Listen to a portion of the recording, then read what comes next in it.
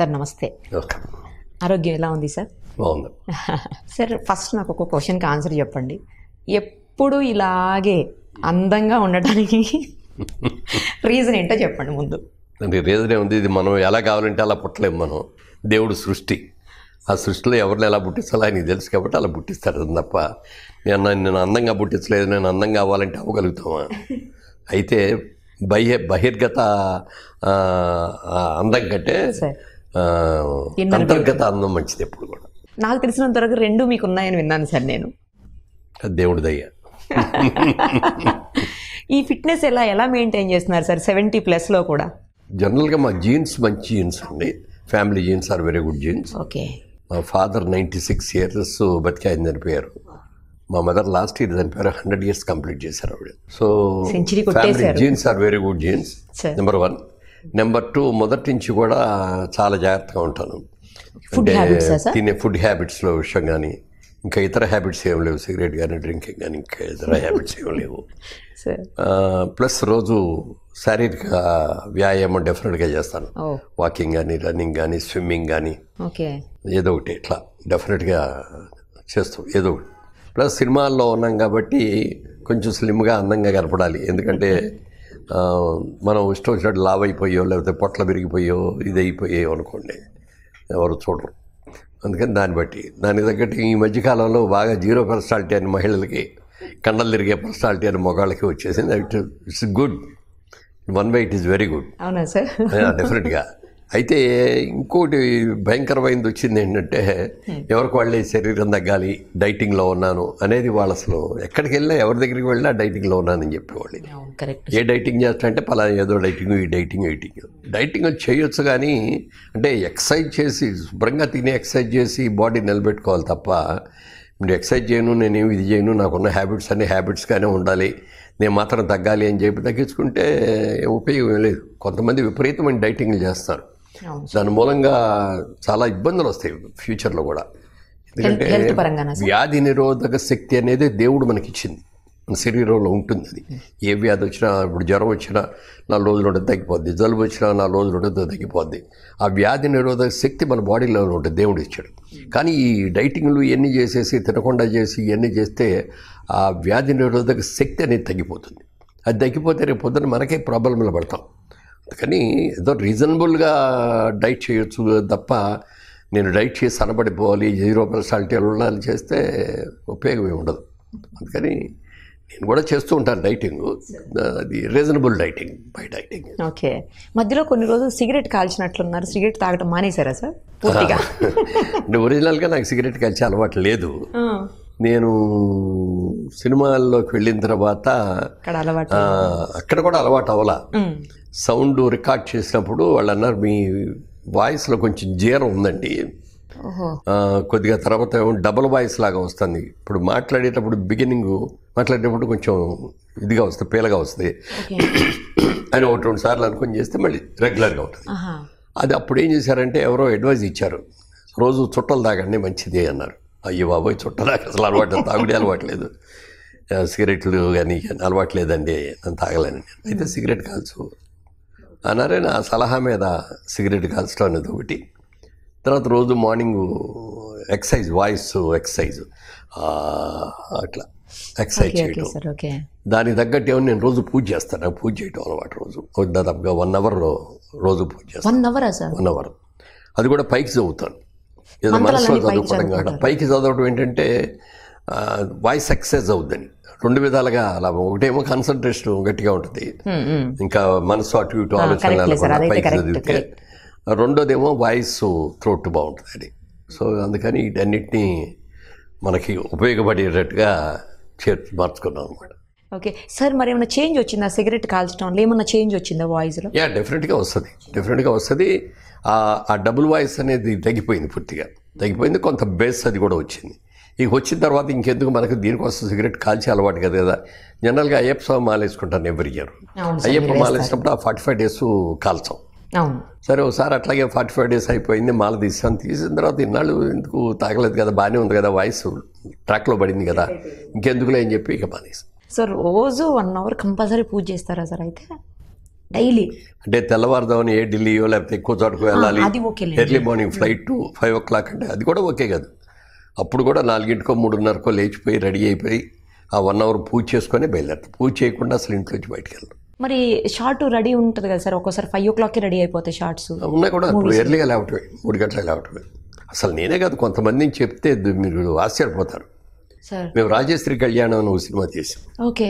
దాంట్లో అక్కినే నాగేశ్వరరావు గారు Vanisri wife and హస్బెండ్గా చేశారు, ఏజ్డ్ క్యారెక్టర్స్. క్రాంతి కుమార్ గారి డైరెక్షన్. సార్ అది రాజమండ్రి దగ్గర దేవిపట్నం అని గోదావరి రోడ్డుని అక్కడ సెట్ చేసి అక్కడ చేసాం. చేసినప్పుడు క్రాంతి కుమార్ గారు అన్నారు, అందులో ఒక మాట మంచి పాట ఉంది, త్యాగరాజ కీర్తన, ఎందరో మహానుభావులు అందరికీ వందనములని ఒక పాట అది రికార్డ్ చేశాను. అది అందులో పాటనా సార్? తర్వాత చాలా సినిమాల్లో ఉంది కదా సాంగ్ సార్. అంటే అది త్యాగరాజ కీర్తన అనుకోండి. సరే ఆయన ఏమన్నారంటే దీన్ని నేను చాలా బాగా తీయాలని అనుకుంటున్నాను, early morning before sun rise and sun rise టైంలో తీయాలి. రోజు ఒక గంటన్నర కంటే ఎక్కువ రాదు అది. బిఫోర్ సన్ రైజ్ వచ్చే ఒక లైట్ వెలుతురును స్కైలో కూడా ఒక కలర్స్ అయ్యి వస్తాయి. ఆ బ్యాక్గ్రౌండ్లోను సన్ రైజ్ ఇమ్మీడియట్గాను కావాలంటే కనీసం 1 week పడుతుంది ఈ పాట తీయడానికి అన్నాడు. అది ఎట్లా కుదురుద్దండి, పక్క నాగేశ్వరరావు గారును వాణిశ్రీ గారు కుదరదు కదా అన్న. అడిగి చూడండి, ప్రయత్నం చేయటంలో తప్పు లేదు కదా అన్నారు. సంకోచిస్తూనే వెళ్ళి నాగేశ్వరరావు గారి దగ్గరికి వెళ్ళి అడిగాను. అంటే ఇట్స్ గుడ్, ఆయన డైరెక్టర్ కావాలనుకుంటే మనం చేయాలి కదా, అలాగే డిఫరెంట్గా చేద్దాం. అయితే మరి వాణిశ్రీని అనుకో, వాణిశ్రీ వస్తారంటే నాకేం అభ్యంతరం లేదు అన్నాడు. అనగానే వాణిశ్రీ గారి దగ్గరికి వెళ్ళా, ఏమండి ఇట్లా డైరెక్టర్ గారు ఏమో ఈ పాట ఇలా తీయాలని అంటున్నారు. పైగా మేము ఉన్నదేమో రాజమండ్రిలో మా క్యాంప్, దేవిపట్నం ఉంటే అక్కడి నుంచి 40 kilometers, 1 hour జర్నీ పడుతుంది కార్లో. సో 1 hour జర్నీతో అక్కడికి 4:30కో 4:45కో అక్కడ ఉండాలి. ఎందుకంటే 5 నుంచి ఆ స్కై వెళ్తురు అది వస్తుంది. సరే దాని అంటే ఆవిడకి చెప్పేటప్పటికి నాగేశ్వరరావు గారు ఏమన్నారు అన్న, నాగేశ్వరరావు గారు వస్తా అన్నారండి అన్న. ఆయన వస్తానంటే నేను వస్తాను. ఒక రోజు చూస్తే 1:30కి హోటల్ కారిడార్లో నడుస్తున్నాడు ఇటు. ఏంటమ్మా పడుకోలేదా, ఇప్పుడు నడుస్తున్నారంటే పడుకున్నాను, 9 పడుకున్నాను, ఇప్పుడు లేచి ఎక్సర్సైజ్ చేస్తాను, వాకింగ్ చేస్తాను. ఎందుకమ్మా అంత ఇది అంటే, మరి పొద్దున్నే రావాలంటే మరి నాకు ఎంత ప్రిపరేషన్ కావాలి, నాకు నా వాకింగ్ పూజ చేయాలి, స్నానం చేయాలి, పూజ చేసుకోవాలి, నాకు మేకప్ అందరిలాగా కాదు, నాకు మేకప్ చాలా ఎక్కువ టైం పడుతుంది, మేకప్ చేసుకొని అప్పుడు ఇక్కడి నుంచి కారులో బయలుదేరి అక్కడికి రావాలి బాప్రే అని చెప్పి ఆ వారం రోజులు ఆవిడ కూడా అలాగే వచ్చారు.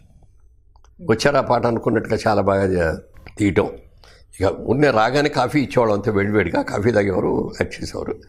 8, 7:30 అది 8 అయ్యేటప్పటికి ఆ వెళ్తారు, మా బ్రైట్ లైట్స్ వచ్చేసాయి. అప్పుడు కుదరదు కాబట్టి అప్పుడు బ్రేక్ చేసి అప్పుడు టిఫిన్ చేసి అప్పుడు నుంచి అంటే ఆ కమిట్మెంట్, మనం ఏదైనా చేయాలి అనుకున్నప్పుడు కమిట్మెంట్ మనసులో ఉంటే చేయలేనిది ఏమి ఉండదు.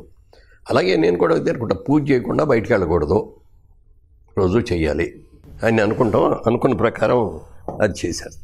Great sir, really great. Raja Rammohan Rao గారు మురళీ మోహన్ గారిగా ఎలా మారారు? అంటే మా ఫాదరు ఆయన ఫ్రీడమ్ ఫైటర్ అమ్మా, రాజకీయాలు స్వాతంత్ర పోరాటాల్లో బాగా పాల్గొనడం, జైలుకి వెళ్ళటం ఇవన్నీ కూడా చేశారు. అందుకని మా నాన్నగారు మాకు పేర్లు పెట్టేటప్పుడు రాజా రామ్మోహన్ రాయ్, రావు కూడా కాదు, రాజా రామ్మోహన్ రాయ్ అని ఆ స్వాతంత్ర సమర యోధుడు పెట్టారు పేరు. మా తమ్ముడికి ఏమో వేణుగోపాల్ తిలక్ అని ఆయన పేరు పెట్టారు. సో అది అట్లా పేరు అంత పెద్ద పేరు అయ్యేటప్పుడు స్కూల్లోకి వెళ్ళేటప్పుడు పిలవటం అందరూనేమో రాజబాబు అని పిలిచేవారు. స్కూల్లోకి వెళ్ళినప్పుడు రిజిస్టర్లో పేరు ఏంటి అంటే రాజబాబు అన్నారు. వాళ్ళు రాజబాబు రాజు అది ఏమో ఇక అఫీషియల్ అయిపోయింది. రాజా రామ్మోహన్ రాయ్ అన్నదేమో పక్కకు పోయింది. ఎంతసేపు SLC రికార్డ్స్లో అట్లన్నింటిలో కూడా రాజబాబు అనే వచ్చింది. సినిమాల్లోకి వచ్చిన తర్వాత అప్పటికే ఒక రాజబాబు గారు ఉన్నారు, మంచి ఫేమస్. అప్పట్లో రాజబాబు గారు అంటే కమెడియన్లో నా సినిమా రిలీజ్ అవుతాను రాజబాబు ఉన్నాడా అనేవారు.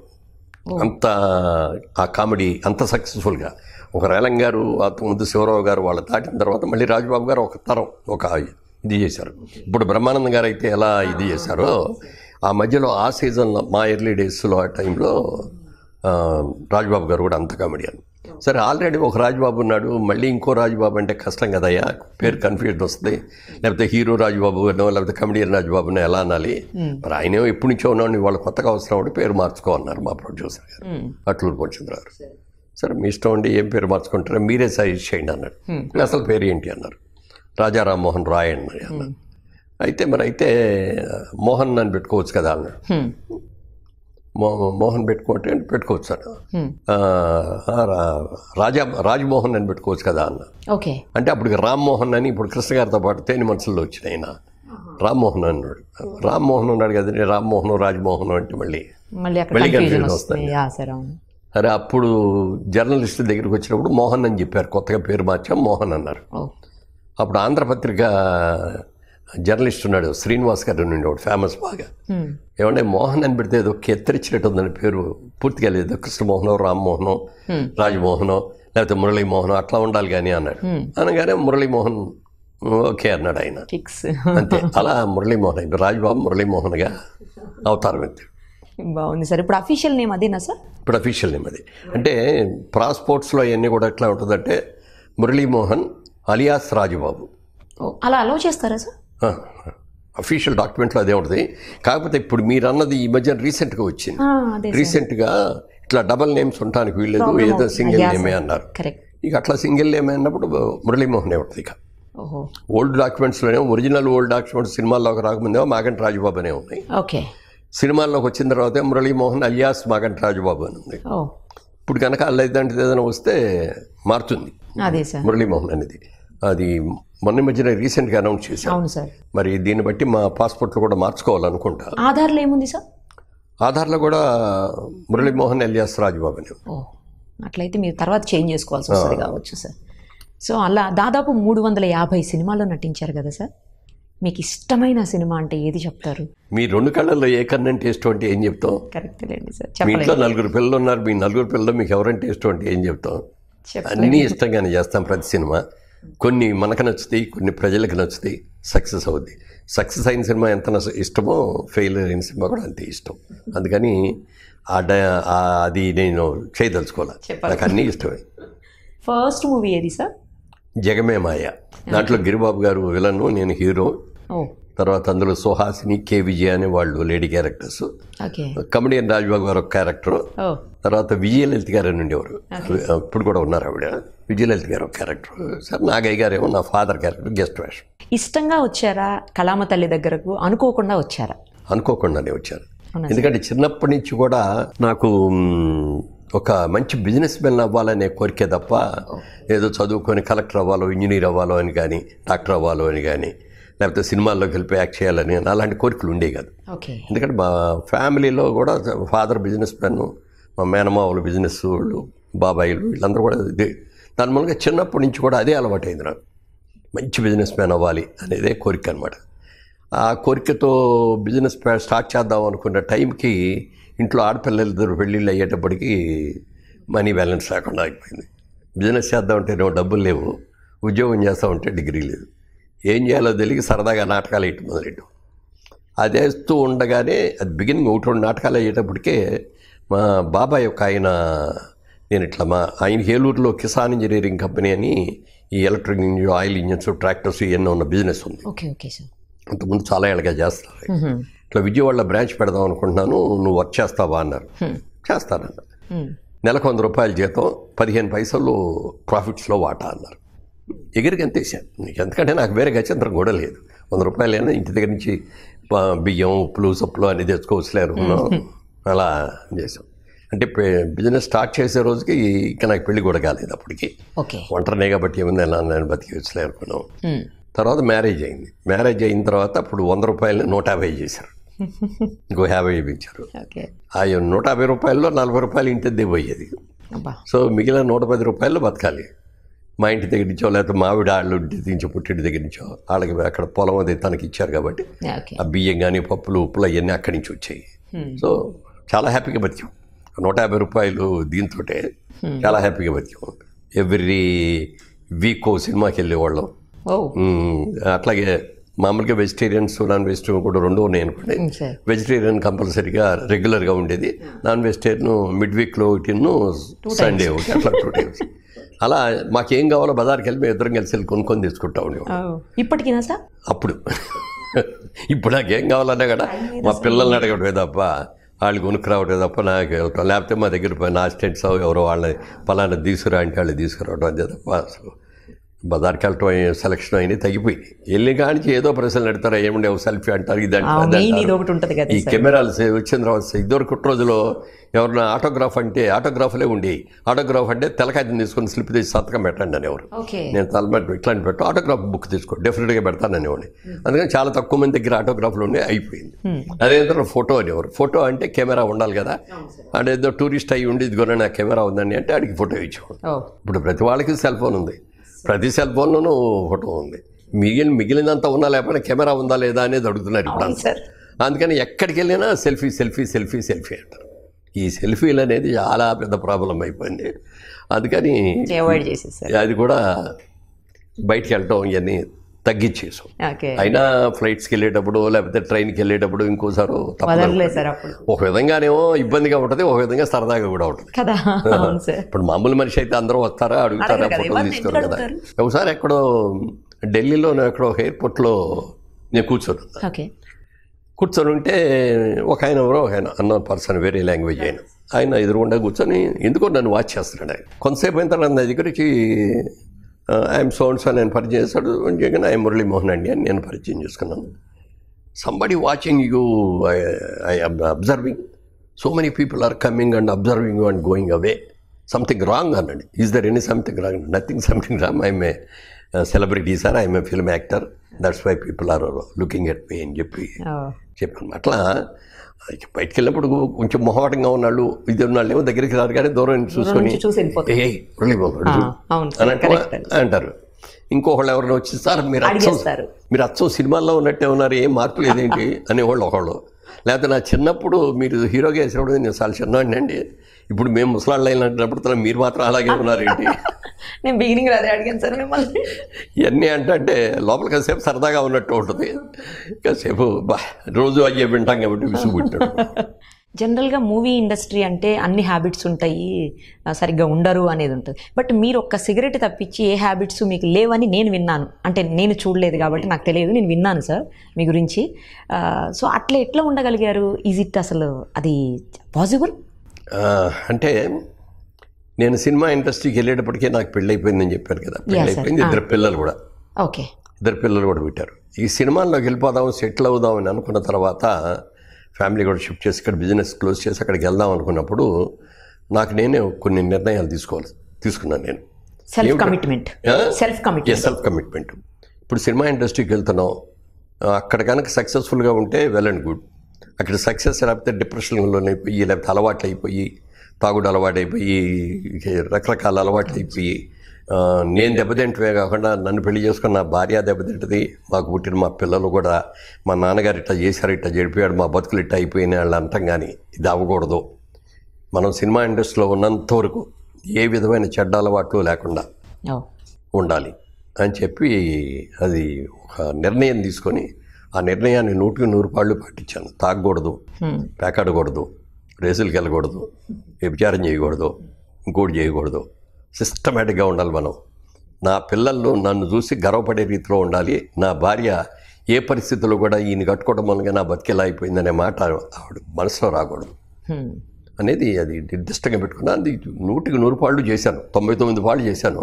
ఒక 1% ఎక్కడ చేయలేదంటే ఒక రోజు నాగేశ్వరరావు గారు అడిగారు, మురళి నువ్వు ఈవినింగ్స్ ఏం తీసుకుంటా ఉంటావు అన్నారు. ఏం తీసుకోవటం ఏంటి సార్? అదేనయ్యా డ్రింక్ ఏం తీసుకుంటా ఉన్నా. అసలు నేనేం తీసుకోనండి అన్నాడు. ఏమి తీసుకోకపోతే బాగానే నిద్రపడుతున్నాడు, శుభ్రంగా పడుతుందని, పడుకోగా నిద్ర వచ్చేస్తుందండి. అలా కాదు, ఒక ఏజ్ వచ్చిన తర్వాత, ఒక 60 years ఏజ్ దాటిన తర్వాత ఏదో ఒకటి, అది విస్కీ కానీ, లేకపోతే విస్కీ కూడా అయినా బ్రాండీ కానీ, లేకపోతే ఇంకా ఏదో చెప్పాడు 4 అయిపోయారు. అవి అయినా లిమిటెడ్గా ఒక పెగ్గ తీసుకో మంచిది. మన నర్వ్స్ అన్ని యాక్టివైజ్ అయ్యి బాగా నిద్రపడుతుంది, బాగుంటుంది. తాగుడంటే ఉంటే 4 పెగ్గులు తాగేసి కింద పట్టడం, వాగటం ఇట్లాంటివి కాదు తాగడం అనేది. రోజు ఒక ఇది తీసుకోండి. తర్వాత తీసుకుందామని అంత పెద్ద ఆయన చెప్పాడు, అలా అని చెప్పి నాకు అందులో నాగేశ్వరరావు అంటే చాలా ఇష్టం. మొదటి నుంచి కూడా నాగేశ్వర గారు, సావిత్రి గారు అంటే ఆ రోజుల్లో విపరీతమైన ఇష్టం అనమాట. వాళ్ళిద్దరు కలిసి సినిమా రిలీజ్ అయిందంటే ఫస్ట్ మార్నింగ్ షో చూసేయాల్సింది, స్కూలే కొట్టేసి. ఇక అందుకని నాగేశ్వరరావు గారు అంటే ఆయన చెప్పంటే వేదం మనకి. ఆయన చెప్పారని చెప్పి ట్రై చేద్దామని చెప్పి ట్రైల్ మొదలెట్టా ఇంట్లోనే. ఇప్పుడు షూటింగ్ అయ్యి ఇంటికి వెళ్ళేటప్పుడు 9 అయ్యేది. అప్పుడు 9ంటికి స్నానం చేసి అప్పుడు డ్రింక్ ఓపెన్ చేసి డ్రింక్ తాగి అప్పుడు భోజనం చేసి పడుకోవాలంటే 12 ఒంటిగంట అయిపోద్ది. ఈజీగా సార్. బిజీగా ఉన్న రోజులు అసలు వేరే ఆలోచన వచ్చేది కాదు. అసలు బాగా హీరోగా చేసే రోజుల్లో నేను ఇండస్ట్రీకి వచ్చినప్పటికే నాకు 32 ఏళ్ళు. Okay okay. సో మనం మహా చేస్తే 15 ఏళ్ళు ఉంటాం ఇక్కడ, అంతకంటే ఎక్కువ ఉన్నాం. తర్వాత అంటే జనం చీకొట్టక ముందు మనమే వెళ్ళిపోవాలి, మన గౌరవం మనం నిలబెట్టుకోవాలి. అట్లాంటి ఆలోచన ఏదో ఉండి అప్పుడు రోజు 2 షిఫ్ట్ లెక్క చేసేవాడిని. ఏ సినిమా వచ్చినా యాక్సెప్ట్ చేసేయటం. రోజు మార్నింగ్ 9 to 6 చేస్తే రెండోది 6 to 2. మరి టైర్డ్ అయిపోతారు కదా. అయిపోయినా చెయ్యాలని మనసులో ఉన్నప్పుడు చేయటమే. అలా చేయటం మూలంగా ఏమైందంటే ఇక అసలు వేరే ఆలోచనలు కూడా వచ్చాయి కాదు. కొంచెం ఇప్పుడు క్యారెక్టర్ రోల్స్ వేసి సెకండ్ హీరోలు చేసేటప్పుడు కొంచెం రిలాక్స్డ్గా ఉండేవాడు. అప్పుడు నాగేశ్వరరావు చెప్పింది పాటిద్దామని ట్రై చేస్తే నా వల్ల కాల, వదిలే ఇది అని చెప్పి ఏమైందంటే అదే వచ్చేది, అదే పెద్ద టేస్ట్ లాగా కానీ ఇది కానీ ఏమనిపించేది కాదు. పోనీ ఏమన్నా 3-4 పెగ్గలు తాగితే ఏమన్నా కిక్ వచ్చేదేమో తెలియదు, కానీ ఒక పెగ్గకి ఏం కిక్కు కోరాదు ఏం లేదు, శుభ్రంగా చేసేవాడు. వదిలే అని చెప్పి ఇంట్లో కూర్చొని తాగడం అనేది నాకు అసలు నచ్చలేదు. సరే అందుకని మానేశాను. కానీ ఇప్పుడు ఎక్కడైనా గెట్ టుగెదర్ జరిగినప్పుడు పార్టీస్లో ఉన్న మాత్రం 2 పెగ్స్ సోషల్. లేకపోతే ఏమవుతుందంటే దూరం అయిపోతున్నా, నాకు అలవాటు లేదని నేను చెప్పడం వెళ్ళిపోవటం. ఆ పార్టీల్లో ఉన్నప్పుడు ఈ విధంగా కల్చర్ ప్రకారంగా అట్లా కనుక మనం తీసుకునేటట్టే ఆ మందు తాగేటప్పుడు ఆ 1, 2 గంటలు 3 గంటలు కలిసేటప్పుడు మనసు మాట్లాడుకుంటారు అందరూ. ఆ ఫ్రెండ్షిప్ కూడా బాగా స్ట్రాంగ్ సరే. కానీ సో ఫ్రెండ్షిప్ కోసమే మందు అంతేనా సార్? ఓన్లీ మురళీ మోహన్ గారి మందు పోనీ అంటే యాక్చువల్గా చూసుకుంటే నెలకు ఒకసారి కూడా ఉంటుందో ఉండదు సార్. అంతే కదా. మీరు ఇందాక 100% చేయలేకపోయాను, 99% చేశానన్నారు. కాదు సార్, నేను ఇంకొక సవరణ ఇందులో 98% చేశారు. ఎందుకంటే మీరు కొంతకాలం సిగరెట్ కాల్చారు కదా, అప్పుడు 98. అదే నాగేశ్వరరావు గారు ఒక రోజున ఒక మంచి సర్టిఫికేట్ ఇచ్చారు. ఏమని సార్? అంటే ఇంకెవరో ఇచ్చినా నేను దానికి అంత విలువ ఇచ్చేవాడిని కాదేమో, కానీ మా దాసర్ గారు ఇచ్చినా అట్లాగే విలువ ఇచ్చేవాడిని. ఆయన ఒక రోజున రవీంద్ర భారతిలో ఏదో ఫంక్షన్ జరుగుతుంది, ఆయన మాట్లాడుతూ మా సినిమా ఇండస్ట్రీలో శ్రీరామచంద్రుడు అని చెప్పాలంటే ఒక మురళీ మోహన్ అని చెప్పి స్టేజ్ మీద చెప్పారు. ఆయన నాకు షాక్. అలా చెప్తారని నాకు తెలియదు, చెప్పాల్సిన అవసరం కూడా ఏం లేదు, అదేమో నా సన్మాన సభ కాదు, ఏమీ కాదు, మాట వరుసగా చెప్పేశాడు. సో అమ్మో ఈ నాగేశ్వరరావు కూడా ఈ మాట అన్నారు, ఇంకా జాగ్రత్తగా ఉండాలి. అది మరింత బాధ్యతను పెంచుతుంది. అది నిజం. అట్లాంటి అవార్డులు రివార్డులు ఇలాంటి పొగడతలు కూడా మరింత భారాన్ని బాధ్యతను పెంచుతాయి మనలో. Correct sir. అది ఆ భయానికన్నా మనం జాగ్రత్తగా ఉంటాం. సో అలా మొత్తానికి అన్ని సినిమాలను అలా ఒక్కొక్క మెట్టు ఎదుగుతూ హీరోగానే ఎక్కువ మూవీస్ చేశారు సార్. అప్పట్లో మిమ్మల్ని అసలు వీక్లీ హీరో అనేవాళ్ళట, ఎందుకంటే వారానికి ఒక సినిమా రిలీజ్ అయిపోయేది. అంటే నేను రోజు 2 షిఫ్ట్ చేసేవాడిని కాబట్టి ఒక్కొక్క సంవత్సరం 25 సినిమాలు రిలీజ్ అయిన రోజులు ఉన్నాయి ఒక సంవత్సరంలో. ఇప్పుడు ఒక హీరో అంటే 2 సినిమాలు 3 సినిమాలకి మించి ఎవరో చేయట్లేదు. అసలు మొత్తంగా కలిపి ఇండస్ట్రీలో 25 రిలీజ్ అవ్వట్లేదు సార్ ఇప్పుడు. పైగానే అప్పట్లో రామారావు గారు, నాగేశ్వరరావు గారు, లేకపోతే కృష్ణ గారు, సోహన్ బాబు గారు వీళ్ళందరూ ఉన్నా కూడా వాళ్ళు కూడా ఒక్కొక్క సంవత్సరానికి 5 సినిమాలు 6 సినిమాల కంటే ఎక్కువ చేయగలిగేవారు కాదు. నేనేమో కొత్తగా రావటం వల్ల ఒకటి కొత్త పిచ్చాడికి ఇది అన్నట్టు రాత్రి మగలు చేయటం మూలంగా కానీ కొన్ని సినిమాలు వెనక్కి ముందుకు వచ్చి రిలీజ్ అవ్వటం కానీ ఒక సంవత్సరం అట్లా అయింది. వీక్లీ హీరో అనేవారు. అదే సార్, అలా అనేవాళ్ళు. ప్రతి వారం సినిమా రిలీజ్ అవుతుంది, మురళీ మోహన్ అనేవారు అనమాట. పైగా మీదేదో మూవీ కూడా వారాల అబ్బాయి అని ఉండేదట, అందుకనే అసలు అది కరెక్ట్గా యాప్ట్ ఆ టైటిల్ అని కూడా అన్నారు అని చెప్పి మా వాళ్ళు చెప్పారు అడిగితే. ఇప్పుడు వారాల అబ్బాయి అంటే చాలా మందికి తెలియదు, కానీ ఇదివరకటి రోజుల్లో వారాల అబ్బాయిలు ఉండేవారు. చాలామంది వాళ్ళకి బాగా పేద విద్యార్థులు చదువుకునేటప్పుడు వాళ్ళకి చదువుకోవడానికి ఫీజులు ఉండేవి కాదు, తినడానికి తిండి ఉండేది కాదు, హాస్టల్లో ఉండాలన్నా కుదిరేది కాదు. అందుకని ఏం చేసేవారంటే తెలిసిన వాళ్ళందరి దగ్గర వారాలు చెప్పుకునేవారు. ఏమండి వారానికి ఒక రోజు మీ ఇంట్లో భోజనం పెట్టండి, ఆదివారం ఒకళ్ళు, సోమవారం ఒకళ్ళు, మంగళవారం అట్లా ఒక్కొక్క రోజు ఒక్కొక్కటి. ఆ వారం సోమవారం అనగానే పలానా వాళ్ళింటికంటే పలానింటికి వెళ్ళిపోవటం, అక్కడ భోంచేయడం, ఆ రోజు అక్కడ భోంచేయటం, అట్లా అది వారాలు. అలా చదువుకొని బాగా పైకి వచ్చిన వాళ్ళు, కలెక్టర్లు అయిన వాళ్ళు, ఇంగ్లాండ్ కూడా చాలామంది ఉన్నారు. నేను సినిమా ఇండస్ట్రీకి వచ్చిన తర్వాత ప్రొడ్యూసర్ గారు బాగున్నారాయణ గారు అని, ఏమయ్యా నేను చదువుకునే రోజుల్లో మీ ఇంట్లో వారం భోజనం చేశానయ్యా అని చెప్తూ ఉంటాడు. ఆ తర్వాత మాది జైబేరి సంస్థ పెట్టి మొదటి సినిమా ఏమో మురళీ చిత్రాన్ని సినిమా చేసాం. దాంట్లో రామదండని ఏదో మనకి ఇంగ్లీష్లో ఒకటి ఉండదు చూడండి, my children and your children are with our children అని అలా అదే బేస్ అనమాట. అందులోనేమో నాకు 6 పిల్లలకి తండ్రిని, భార్య ఉండదు, విడోయ్యారు. సరిత ఏమో 5 పిల్లల తల్లి, విడో. మేము ఇద్దరి మధ్యలో లవ్ అయ్యి పెళ్లి చేసుకోవటం, ఆ పెళ్లికి ఏమో మేము యాక్సెప్ట్ చేసిన పిల్లలు యాక్సెప్ట్ చేయక అతగాదాలతో మంచి ఫన్నీ సినిమా, సెంటిమెంట్ ఫన్నీ ఉంటుంది, అది బాగా సక్సెస్ అయింది.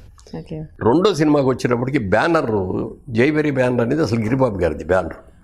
నాకు ఆయన ఒక ఇంటర్వ్యూలో చెప్పారు సార్, అది నాది, తర్వాత ఆయన తీసేసుకున్నారు. తర్వాత ఏంటంటే గిరిబాబు గారు మాధవి చిత్రాన్ని వాళ్ళ అమ్మాయి పేరుతో పెట్టుకొని మారేసారు, ఇది జైబెరీ పక్కన పెట్టారు. అప్పుడు నేను అడిగా, నాకు ఎందుకంటే మొదటి నుంచి కూడా జైబెరీ అనేది it sounds well, number 1. Number 2 ఏంటంటే మనం ఏదైనా సక్సెస్ అయిపోయింది, వాళ్ళ క్రికెట్ మ్యాచ్లో మన వాళ్ళు జైబెరీ మోగించారు అంటారు కదా, అంటారు. అట్లా యుద్ధం చేసిన తర్వాత, యుద్ధంలో జరిగిన తర్వాత జైబెరీ అని దాన్ని ఇది చేసేవారు, ఆ డ్రమ్స్ అయింది ఇది చేస్తారు, అలాంటి పేరు కదా అని చెప్పి గిరిబాబుని అడిగాను నేను. గిరిబాబు, నీకు అభ్యంతరం లేకపోతే జైబెరీ నాకు ఇస్తావా, నేను పెట్టుకుంటాను ఈ బ్యానర్, పెట్టుకున్నాడు. కరెక్ట్ సార్, నాకు ఆయన చెప్పారు. ఆ జైబెరీ బ్యానర్తో తీసిన మొదటి సినిమా వారాల అబ్బాయి, మీరు చెప్పిన ఆ వారాల అబ్బాయి సినిమా తీసి అందులో వారాల అబ్బాయి క్యారెక్టర్ ఇంటింటికి వెళ్ళటం, భోజనాలు ఇది చేసి ఆ క్యారెక్టర్ చేస్తూ ఆ సినిమా మొదటి సినిమా జైబెరీ బ్యానర్ మీద 100 days ఆడింది. తర్వాత నాకు అది 100వ చిత్రం అప్పటికి నాకు. సో అది బాగా సక్సెస్ అయింది, మంచి పేరు వచ్చింది. ఇవాళ కూడా బయటకు వెళ్తే చాలా వారాల అబ్బాయి. ఆయన నిజంగా అప్పటి వరకు జైబెరీ ప్రొడక్షన్స్ అనేది నాకు మురళీ మోహన్ గారిదనే తెలుసు, నాకు తెలియదు సార్. ఆయన ఇంటర్వ్యూ చేసిన తర్వాత ఆ రోజు ఆయన ఇంటర్వ్యూలో చెప్పారనమాట, మంచి నేమ్ని వదిలేసుకున్నారనే ఫీలింగ్ లేదా అంటే తర్వాత అనిపించింది. తర్వాత నేను ఇప్పుడు మళ్ళీ బిజినెస్లోకి వచ్చినాక కూడా రియల్ ఎస్టేట్లో వచ్చిన జైబెరీ ప్రాపర్టీస్ ప్రైవేట్ లిమిటెడ్, ఆటోమొబైల్లో ఉన్నాం మేము, జైబెరీ ఆటోమొబైల్స్ ప్రైవేట్ లిమిటెడ్, జైబెరీ గ్రూప్ లాగా పెట్టేసారు మీరు. అన్ని సంస్థలు మా అన్ని కూడా బిజినెస్ అన్ని కూడా జైబెరీ బ్యానర్, జైబెరీతో ఉంటాయి. సరే, ఆటోమొబైల్లో కూడా ఉన్నారు కదా సార్, కార్స్, అది కూడా మారుతి డిస్ట్రిబ్యూటర్ కాదు, డీలర్స్ వైజాగ్, శ్రీకాకుళం, విజయనగరం, అనకాపల్లి అటు ఉండడం. ఇక్కడ కూడా హైదరాబాద్లో కూడా 2 షోరూమ్లు ఉన్నాయి. ఇక్కడ అంత సక్సెస్ఫుల్ హీరో మీరు, తర్వాత చాలా మీకంటూ ఒక సిస్టమేటిక్గా ఉన్నటువంటి హీరో మీరు. అలాంటి మీతోటి ఎందుకు జయచిత్ర గారితో పెళ్ళి అని చెప్పేసి ఒక చిన్న బ్యాడ్ ఎపిసోడ్ మీ లైఫ్లో, అంటే నేను అనుకుంటున్నా బ్యాడ్ అని, మీరేమంటారు నాకు తెలియదు. బ్యాడ్ ఎపిసోడ్, నన్ను చాలా కంగారు పెట్టిన ఎపిసోడ్ అది.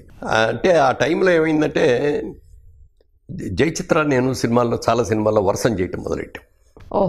చాలా సినిమాల్లో ఎక్కడ ఏ సెట్లో చూసినా మేము ఇద్దరమే కనపడతా ఉండేవాళ్ళం. ఇప్పుడు తెలుగులో జర్నలిస్ట్, మన జర్నలిజంలో ఎల్లో జర్నలిజం అనేది లేదు మనకి. తమిళ్లో ఎక్కువ, హిందీలో మరీ ఎక్కువ. అలాంటి ఎల్లో జర్నలిజం తమిళనాడులో ఉండి వాడు ఒక రోజున దినతంతి అని ఒక పేపర్ ఉంది, చాలా హైలీ సర్క్యులేటెడ్ పేపర్ అది. దాంట్లో ఫస్ట్ పేజ్లో సెకండ్ హెడ్లైన్ ఇట్లా తెలుగు నడిగర్ మురళీ మోహన్ జయచిత్ర మ్యారేజ్ అని చెప్పి అడిగేశాడు. నేను మామూలుగా ఆ రోజు షూటింగ్కి వెళ్ళేటప్పటికి లైట్ బాయ్స్ అందరూ ఇవ్వరదా అంద మురళీ మోహన్ అంటున్నారు, నన్ను చూపిస్తా. ఏంటి వీళ్ళు నన్ను వాళ్ళు ప్రత్యేకంగా ఇది చేస్తానన్నా నాకేం అర్థం కాలేదు. నేను వెళ్ళి మేకప్ చేసుకుంటా ఉండగా ఆ ఫస్ట్ సినిమాలో చేసిన హీరోయిన్ సునందిని వచ్చింది. మురళీమోహన్ చెప్పు, నిజమేనా ఇది అంది. ఏంటన్నా, నువ్వు జయచిత్రను పెళ్లి చేసుకుంటున్నావు కదా. నేను జయచిత్ర పెళ్లి చేసి నీకేం మర్చిపోయిందా, నాకు పెళ్ళి అయిపోయింది, 2 పిల్లలు కూడా ఉన్నారు, నేను చేసుకోవటం ఏంటన్నా. ఏది వాళ్ళు దినతని పేపర్లో వచ్చాను, ఆ పేపర్ తీసుకుని తమిళ అప్పుడు చదవటం నాకు రాదు, నాకేం తెలియలేదు, ఆవిడ చదివి వినిపించింది. నాకు చాలా షాక్ అయింది. ఏంటి అసలు అమ్మాయికి నాకు కనీసం ఇప్పుడు ప్రేమ కానీ ఇంకోటి కానీ ఏమీ లేదు అసలు, ఇదేమిటి అని చెప్పి కొంచెం కంగారు పడ్డారు. ఆవిడకి అప్పుడు మ్యారేజ్ అయిందా సార్? ఆమెకు? ఎవరికి? జయచిత్ర కావాలా. కంగారు పుట్టి ఇది చేస్తా ఉండగా లోపల షార్ట్ రెడీ అన్నారు, వెళ్ళిపోయాను. షూటింగ్లో ఉండగా ఫోన్ వచ్చింది. అప్పుడు సెల్ ఫోన్ లేవు. ఫోన్ వచ్చింది అంటే అప్పుడు ఒకటే ఫోన్ ఉండేది, ల్యాండ్ లైన్. ఆ ల్యాండ్ లైన్ దగ్గరికి వెళ్తే మా ఫస్ట్ ప్రొడ్యూసర్ అట్లూరు పోంచంద్ర గారు ఫోన్. బాబు ఎక్కడున్నావు అన్నాడు. అంటే వాహిని స్టూడియోలో షూటింగ్లో ఉన్నానండి అని. అక్కడే ఉంటావు కదా సాయంత్రం దాకా, నేను 11ంటికి ఒకసారి వస్తాను. ఏంటి సార్? ఏం లేదు, ఒకసారి మాట్లాడి వెళ్తాను, వస్తాను. డౌట్ వచ్చేసి పేపర్లో ఇది వచ్చింది, ఆయన వస్తానంటాడు. ఎంత ప్రేమగా ఉంటాడో ఆయన అంత సీరియస్గా కూడా ఉండేవారు. ఆయన అంటే అందరూ భయపడిపోయేవాడు అనమాట. టెక్నీషియన్స్ వీళ్ళే కాకుండా మమ్మల్ని ఎప్పుడు మా మీద కోప్పడేవారు కాదు, కానీ ఆయన వస్తున్నాడు అంటే చాలా అలర్ట్ అయిపోయేవాడు అనమాట. అలా ఆయన ఫోన్ చేసేప్పుడు కొంచెం డౌట్ వచ్చేసింది. వచ్చిన తర్వాత మేకప్ రూమ్లోకి తీసుకెళ్ళి, బాబు ఇవాళ పేపర్లో ఇలా వచ్చింది నిజమే అన్నాడు. లేదండి, అలాంటి పొరపాటు ఎప్పుడు చేయను, మీకెందుకు వచ్చింది సార్ అలాంటి అనుమానం? నువ్వు చేయవనే సంగతి నాకు తెలుసు, నీ మనస్తత్వం నాకు తెలుసు, కానీ ఒకవేళ ఏదైనా పొరపాటును తప్పు చేస్తున్నావేమో అని అనుమానం వచ్చి అలాంటిది ఏదైనా జరిగితే హెచ్చరిద్దామని వచ్చాను. అలాంటి పొరపాటు ఎప్పుడు చేయను సార్, నా మూలంగా మీరు తలదించుకునే పని నేను ఎప్పుడు చేయను, మీరు నా గురించి ఎప్పుడు గుర్తుపెట్టుకున్న గర్వంగా ఫీల్ అయ్యేటట్టే చేస్తా, కానీ అది చేయనండి అన్న. సరే బాబు అని చెప్పి వెళ్ళిపోయారు. వెళ్ళిపోయిన తర్వాత ఇంకా భయం పెరిగిపోయి, ఏమిటిది, ఎందుకు వచ్చింది అసలు ఇది అని. అప్పుడు విజయబాబురెడ్డి గారు మేమందరం కూడా ఆయన సినిమాలు చాలా సినిమాలు చేయటం, కానీ మేమందరం ఒక ఊరు నుంచి వచ్చినాడు. Okay sir. సో ఆయన దగ్గరికి వెళ్ళిపోయి బాబురెడ్డి గారు ఇలా వచ్చింది, నాకు చాలా కంగారుగా ఉంది, ఏం చేద్దాం, ముందు వాడి మీద సూట్ ఫైల్ చేద్దాం, పరువు నష్టం దావా వేద్దాం అన్న. అంటే ఆయన అన్నాడు, అయ్యో డైరెక్ట్గా పరువు నష్టం దావద్దు, ఇవన్నీ సినిమా ఇండస్ట్రీలో మామూలు అయ్యి అసలు మీరు వినకూడదు, పట్టించుకోకూడదు, వదిలేయాలి అన్నాడు. ఎట్లా వదులుతామండి, అంత క్యారెక్టర్ అసాసినేషన్ లాగా ఇది చేస్తే ఎట్లా ఊరుకుంటాం అని చెప్తే, సరే ఓ పని చేస్తాను, లాయర్తో మాట్లాడి లాయర్తో నోటీస్ ఇప్పిస్తాను ముందు, దాన్ని బట్టి చూసి అవసరం అయితే అప్పుడు కోర్టుకు వెళ్దాం అన్నాడు. సరే అన్నాడు. లాయర్ నోటీస్ పంపిస్తే వాళ్ళు 2వ రోజు పరిగెత్తుకుంటూ వచ్చాడు. సారీ అండి, అది మాకు ఏదో రాంగ్ న్యూస్ వచ్చింది, మీరేమనుకోవద్దు, క్షమించండి అన్నాడు. ఇట్స్ ఆల్ రైట్ అండి, జీవితాలతో ఆడుకోకండి, ఇట్లాంటివి చేయకండి అని ఏదో అనేసి ఊరుకున్నాం. సరే అయిపోయింది లేని వదిలేసాం. రెక్టిఫై చేసిన తర్వాత మళ్ళీ మరి వేశారా సార్ న్యూస్? చెప్తా, అదే ఆ మర్నాడు న్యూస్ వేసాడు పేపర్లో. అది ఎక్కడ వేసాడు, ఫస్ట్ డే ఏమో న్యూస్ ఏమో ఫస్ట్ పేజీలో, సెకండ్ మెయిన్లో 4 కాలమ్స్ పెద్దది ఫోటోలు వేసి మరీ చేశాడు. నెక్స్ట్ డే ఖండం చేసేటప్పటికి లోపల 3rd పేజీ 4th పేజీలోనో ఒక చిన్న సింగిల్ కాలంలో చిన్న మొక్కేశాడు. అది ఎవడు చూస్తాడు, ఎవడు చూస్తాడు, చూస్తే మాత్రం ఏమైనా చూడకపోతే కదా వదిలేసాం. ఏని మామూలు లేని అందరూ తర్వాత చెప్పారు ఇట్లా, వాళ్ళ మీద ఇట్లా వచ్చింది, వీళ్ళ మీద ఇట్లా వచ్చిందని చెప్పి, సరే మానేసాం. అన్న తర్వాత షూటింగ్ అప్పుడు కొన్ని హైదరాబాద్లో దొరుకుతూ ఉండే, కొన్ని ఇక్కడ చెన్నైలో దొరుకుతాయి. కాపురాలు అవన్నీ చెన్నైలోనే ఉన్నాం మేము. ఓకే. ఓ రోజు నేను షూటింగ్ కోసం నేను ఇక్కడికి వస్తున్నా, మార్నింగ్ ఫ్లైట్కి, ఎర్లీ మార్నింగ్ ఫ్లైట్కి. అదే రోజున దాసర్ గారు ఆయన ఒక షూటింగ్కి ఆయన వస్తున్నారు, ఇంకో షూటింగ్ కోసం జయచిత్ర వస్తాను. ముగ్గురు మళ్ళీ ఎయిర్పోర్ట్లో కలుసుకున్నాం, బాగా మాట్లాడతాం కదా. దాసర్ గారి డైరెక్షన్లో కూడా అమ్మాయి చాలా సినిమాలు చేసింది. సరే అందరు కూర్చున్నాం, ఒకే చోట కూర్చున్నాం, కౌలు చెప్పుకున్నాం, వెళ్ళిపోయాం. ఆ నెక్స్ట్ డే పేపర్లో మళ్ళీ రాశాడు. అప్పుడు అడిగితేనేమో కాదని చెప్పి అన్నారు, ఇవాళ మ్యారేజ్ వెళ్ళి హైదరాబాద్లో చేసుకుంటున్నారు దాసర్ గారికి ఎమ్మడి పెట్టి మళ్ళీ ఇక అప్పటికి అలవాటు అయిపోయింది కాబట్టి ఊరికి నవ్వుకొని పట్టించుకోలేదని వదిలేసాం. ఇంట్లో మరి మీ వైఫ్ కానీ పిల్లలు కానీ ఏమి అడగలేదా సార్ దీని గురించి, ఎందుకు ఇట్లా? అది ఇంకో కదా. అంటే ఆ రోజు ఇంటికి వెళ్ళిపోయాం. ఇంటికి వెళ్ళిపోయిన తర్వాత ఇంటికి వెళ్ళేటప్పుడు కామ్గా క్వైట్గానే ఉంది. ఇంటికి వెళ్ళేటప్పటికి ఆ రోజు 10 ఎంతో అయింది. ఇంటికి వెళ్ళగానే స్నానం చేసి భోజనం చేశాను. భోజనం చేసిన తర్వాత పడుకున్న తర్వాత నన్ను ఏమన్నా అడగాలనుకుంటున్నావా అని నేనే అడిగాను. ఏం అడగాలని ఏమనుకోవట్లేదు. అలా కాదు, ఇవాళ పేపర్లో, తమిళ పేపర్లో ఇలా వచ్చింది అన్న. వచ్చిందని నాకు కూడా ఎవరో వచ్చి చెప్పారు, కానీ నేను పట్టించుకోలేదు. నాకు మీరేంటో ఏంటో తెలుసు కదా, మీరు అలాంటి పని చేయరని కూడా నాకు తెలుసు, కానీ నేను అడగలేదు మిమ్మల్ని. నిజంగా రా అన్న. ఓకే, హ్యాపీ అనుకున్నాను, పడుకున్నాను. పొద్దున్న నేను లేచేటప్పటికి మా అమ్మాయి అప్పటికే స్కూల్కి వెళ్ళిపోయింది, కొంచెం లేట్గా వెళ్ళేవాడు మనం. కానీ లేచిన తర్వాత ఆ రోజు సాయంత్రం ఇంటికి వచ్చిన తర్వాత అమ్మాయి కనపడింది. ఏమా ఇట్లా నిన్న పేపర్లో వచ్చిందంట, తెలిసిందా నీకు అన్న. మీరే అడిగారు? నేను అడిగాను. ఎందుకు వచ్చింది మళ్ళీ వాళ్ళు మన దగ్గర అడగలేక బాధపడి, క్లియర్ చేసి ఇట్టం మంచిది కదా అని. స్కూల్లోకి వెళ్తే ఆ స్కూల్ పిల్లలు క్లాస్మేట్స్ అడిగారు, నాన్న మీ నాన్న జయచిత్రను పెళ్లి చేసుకుంటా అంట కదా, నిజమేనా అది ఇది అని చెప్పి అన్నారు. నాకు చాలా కోపం వచ్చింది. ఆ పెళ్ళికి పిలుస్తాను వద్దు కానీ అని చెప్పి వచ్చాను నేను. మీ అమ్మాయి ఇంకా గ్రేట్ సార్. అనగానే అనుకున్నా, వీళ్ళందరికీ నా మీద ఎంత కాన్ఫిడెన్స్ ఉంది, ఈ కాన్ఫిడెన్స్ని నేను నిలబెట్టుకోవాలి, ఎప్పుడూ తప్పు చేయకూడదు అది అనుకుని మాత్రం ఇంకా ఇందాక మీరు అన్నట్టుగా ఒక బాధ్యత పెరిగినట్టుగా అది. అప్పటికి అక్కడే ఉండేవాళ్ళ సార్ చెన్నైలో? తర్వాత ఎప్పుడు షిఫ్ట్ అయ్యారు హైదరాబాద్ ఫ్యామిలీ? ఇక్కడ 93లో ఇండస్ట్రీ షిఫ్ట్ అవ్వడం మొదలుపెట్టిన తర్వాత 93లో ఇక్కడ షిఫ్ట్ అయ్యి. ఓకే. అప్పుడు ఇల్లు కట్టుకొని ఇక్కడే సార్. ఓకే. మీరు చేసినటువంటి అన్ని మూవీస్లో మీకు ఇష్టమైందంటే చెప్పలేను అన్నారు. పోనీ ఏదన్నా ఒక సాంగ్ మీకు ఇష్టమైంది చెప్పండి. అలా కూడా చెప్పలేను అని అనకండి, ఒక సాంగ్ చెప్పండి. చాలా ఉన్నాయి. అంటే మొదట బాగా సక్సెస్ అయిందేమో అన్నదమ్ముల అనుబంధం, ఎన్టీ రామారావు గారితో చేసిన సినిమా అది. ఎన్టీ రామారావు, నేను, బాలకృష్ణ గారు ముగ్గురు అన్నదమ్ములుగా చేసాం. మీరు సెకండ్ బ్రదర్ అండి? Second brother. యాదవ్ కి బారాత్ అని అప్పుడు హిందీలో పెద్ద హిట్. దాంట్లో పాటలు కూడా బాగా సక్సెస్ అయినాయి. ఆ సినిమా కూడా 100 days అయింది. బయటికి వెళ్తే అప్పుడు కొత్తగా ఇంకా నా పేరు పూర్తిగా ఎస్టాబ్లిష్ అవ్వక ఎన్టీఆర్ తమ్ముడు రా అనేవాళ్ళు. సో అందులో చాలా మంచి పాటలు ఉన్నాయి. అది బాగా ఇష్టం. తర్వాత క్రాంతి కుమార్ గారు తీసిన జ్యోతిలో ఒకటి మంచి పాటలు ఉన్నాయి. జ్యోతిలో ఉన్నాయి. తర్వాత జ్యోతిలో అంటే నా పాటను జాగ్రత్త పాడిస్తే మీరు కెమెరాలు ఆపుకొని వెళ్ళిపోతారు. ఎందుకంటే ఈ సందర్భంగా చాలా మంది పాడేవాళ్ళని చూస్తే నాకు చాలా ఈర్ష్యగా ఉంటుంది. భలే పాడుతున్నారు వీళ్ళు, మనకి ఆ అవకాశం లేదు కదా, అలా పాడటం చేత కాదు కదా. ఇప్పుడు చాలా మంది హీరోలు కూడా పాడుతున్నారు కానీ నాకు అది కూడా లేదు. కనీసం కొంతమంది బాత్రూమ్ సింగర్స్ అని బాత్రూంలో పాడుతూ ఉంటారు, నాకు అది కూడా లేదు. కొన్ని లిరిక్స్ చెప్పండి.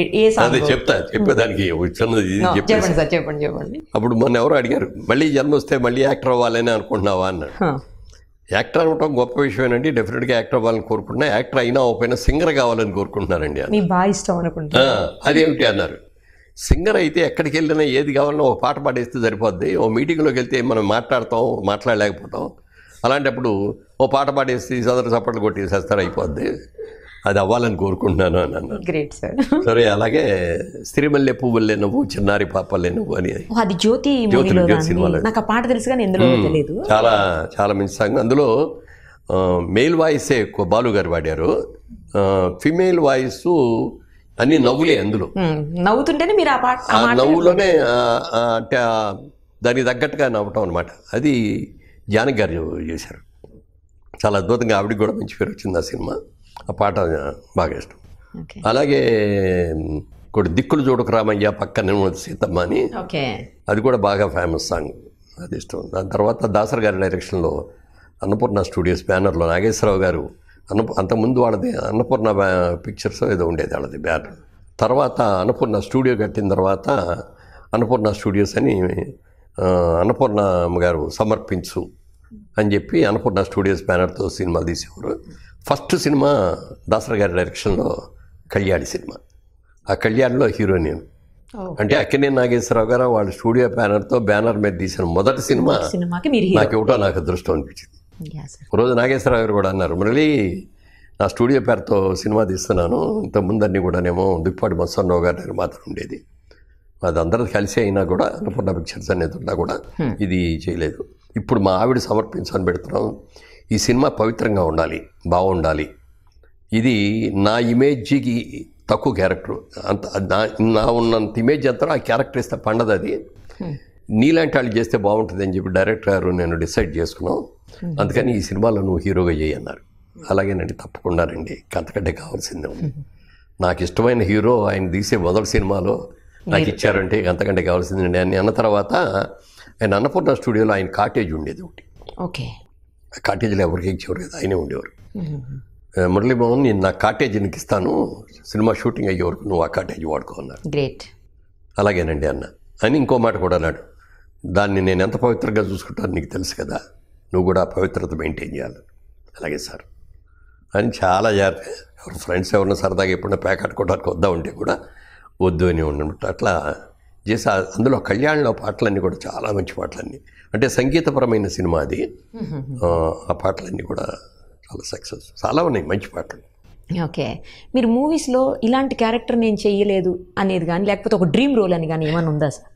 అంటే ఏదో రోజు స్వీట్ తింటే కొన్ని రోజులకు బోర్ కొట్టేస్తుంది, మధ్య మధ్యలో హాట్ తినాలని అనిపిస్తుంది, పచ్చిమిరకాయ బిజ్జాలు తినాలి, లడ్డూని పక్కన పెట్టి పచ్చిమిరకాయ బజ్జీ తినాలని ఉంటుంది. అలాగా అబ్బా ఎప్పుడు చూసినా ఈ సాఫ్ట్ క్యారెక్టర్లు లేకపోతే హీరో క్యారెక్టర్లే చేస్తాను, విలన్ చేస్తే బాగుంటుంది, ఒక క్లాసికల్ విలన్ లాగా చేయాలనే కోరిక ఉండేది మనసులో. కానీ ఎప్పుడు రాలా నాకు. శారద గారు హీరోయిన్గా ఒక సినిమా వచ్చింది, దాంట్లో కొంచెం నెగిటివ్ షేడ్స్ ఉన్న హీరో, యాంటీ హీరో. అంటే ఎవరు ప్రేమిస్తాడు ఒక అమ్మాయిని, ప్రేమించేసి ఒక బోర్డు మీద రాసుకుంటాడు, ఈ అమ్మాయిని ప్రేమించి ఈ అమ్మాయిని పెళ్లి చేసుకుంటే కట్నంగా ఇది వస్తుంది, లేకపోతే ఇది వస్తుంది, ఆ అమ్మాయి సంపాదన తోడుతుంది, ఆ అమ్మాయికి ఆస్తులు ఇవి ఉంటాయి, ఇది లాభం. ఈ లోపల ఇంకో అమ్మాయితో పరిచయం అయిపోతే ఆ అమ్మాయికి ఈ అమ్మాయికి పక్కన బోర్డు మీద వేసేసుకొని ఈ అమ్మాయి కంటే ఈ అమ్మాయి బెటర్ అన్నట్టు మారిపోవటం, అలా చేసుకుంటూ చేసే క్యారెక్టర్ అది.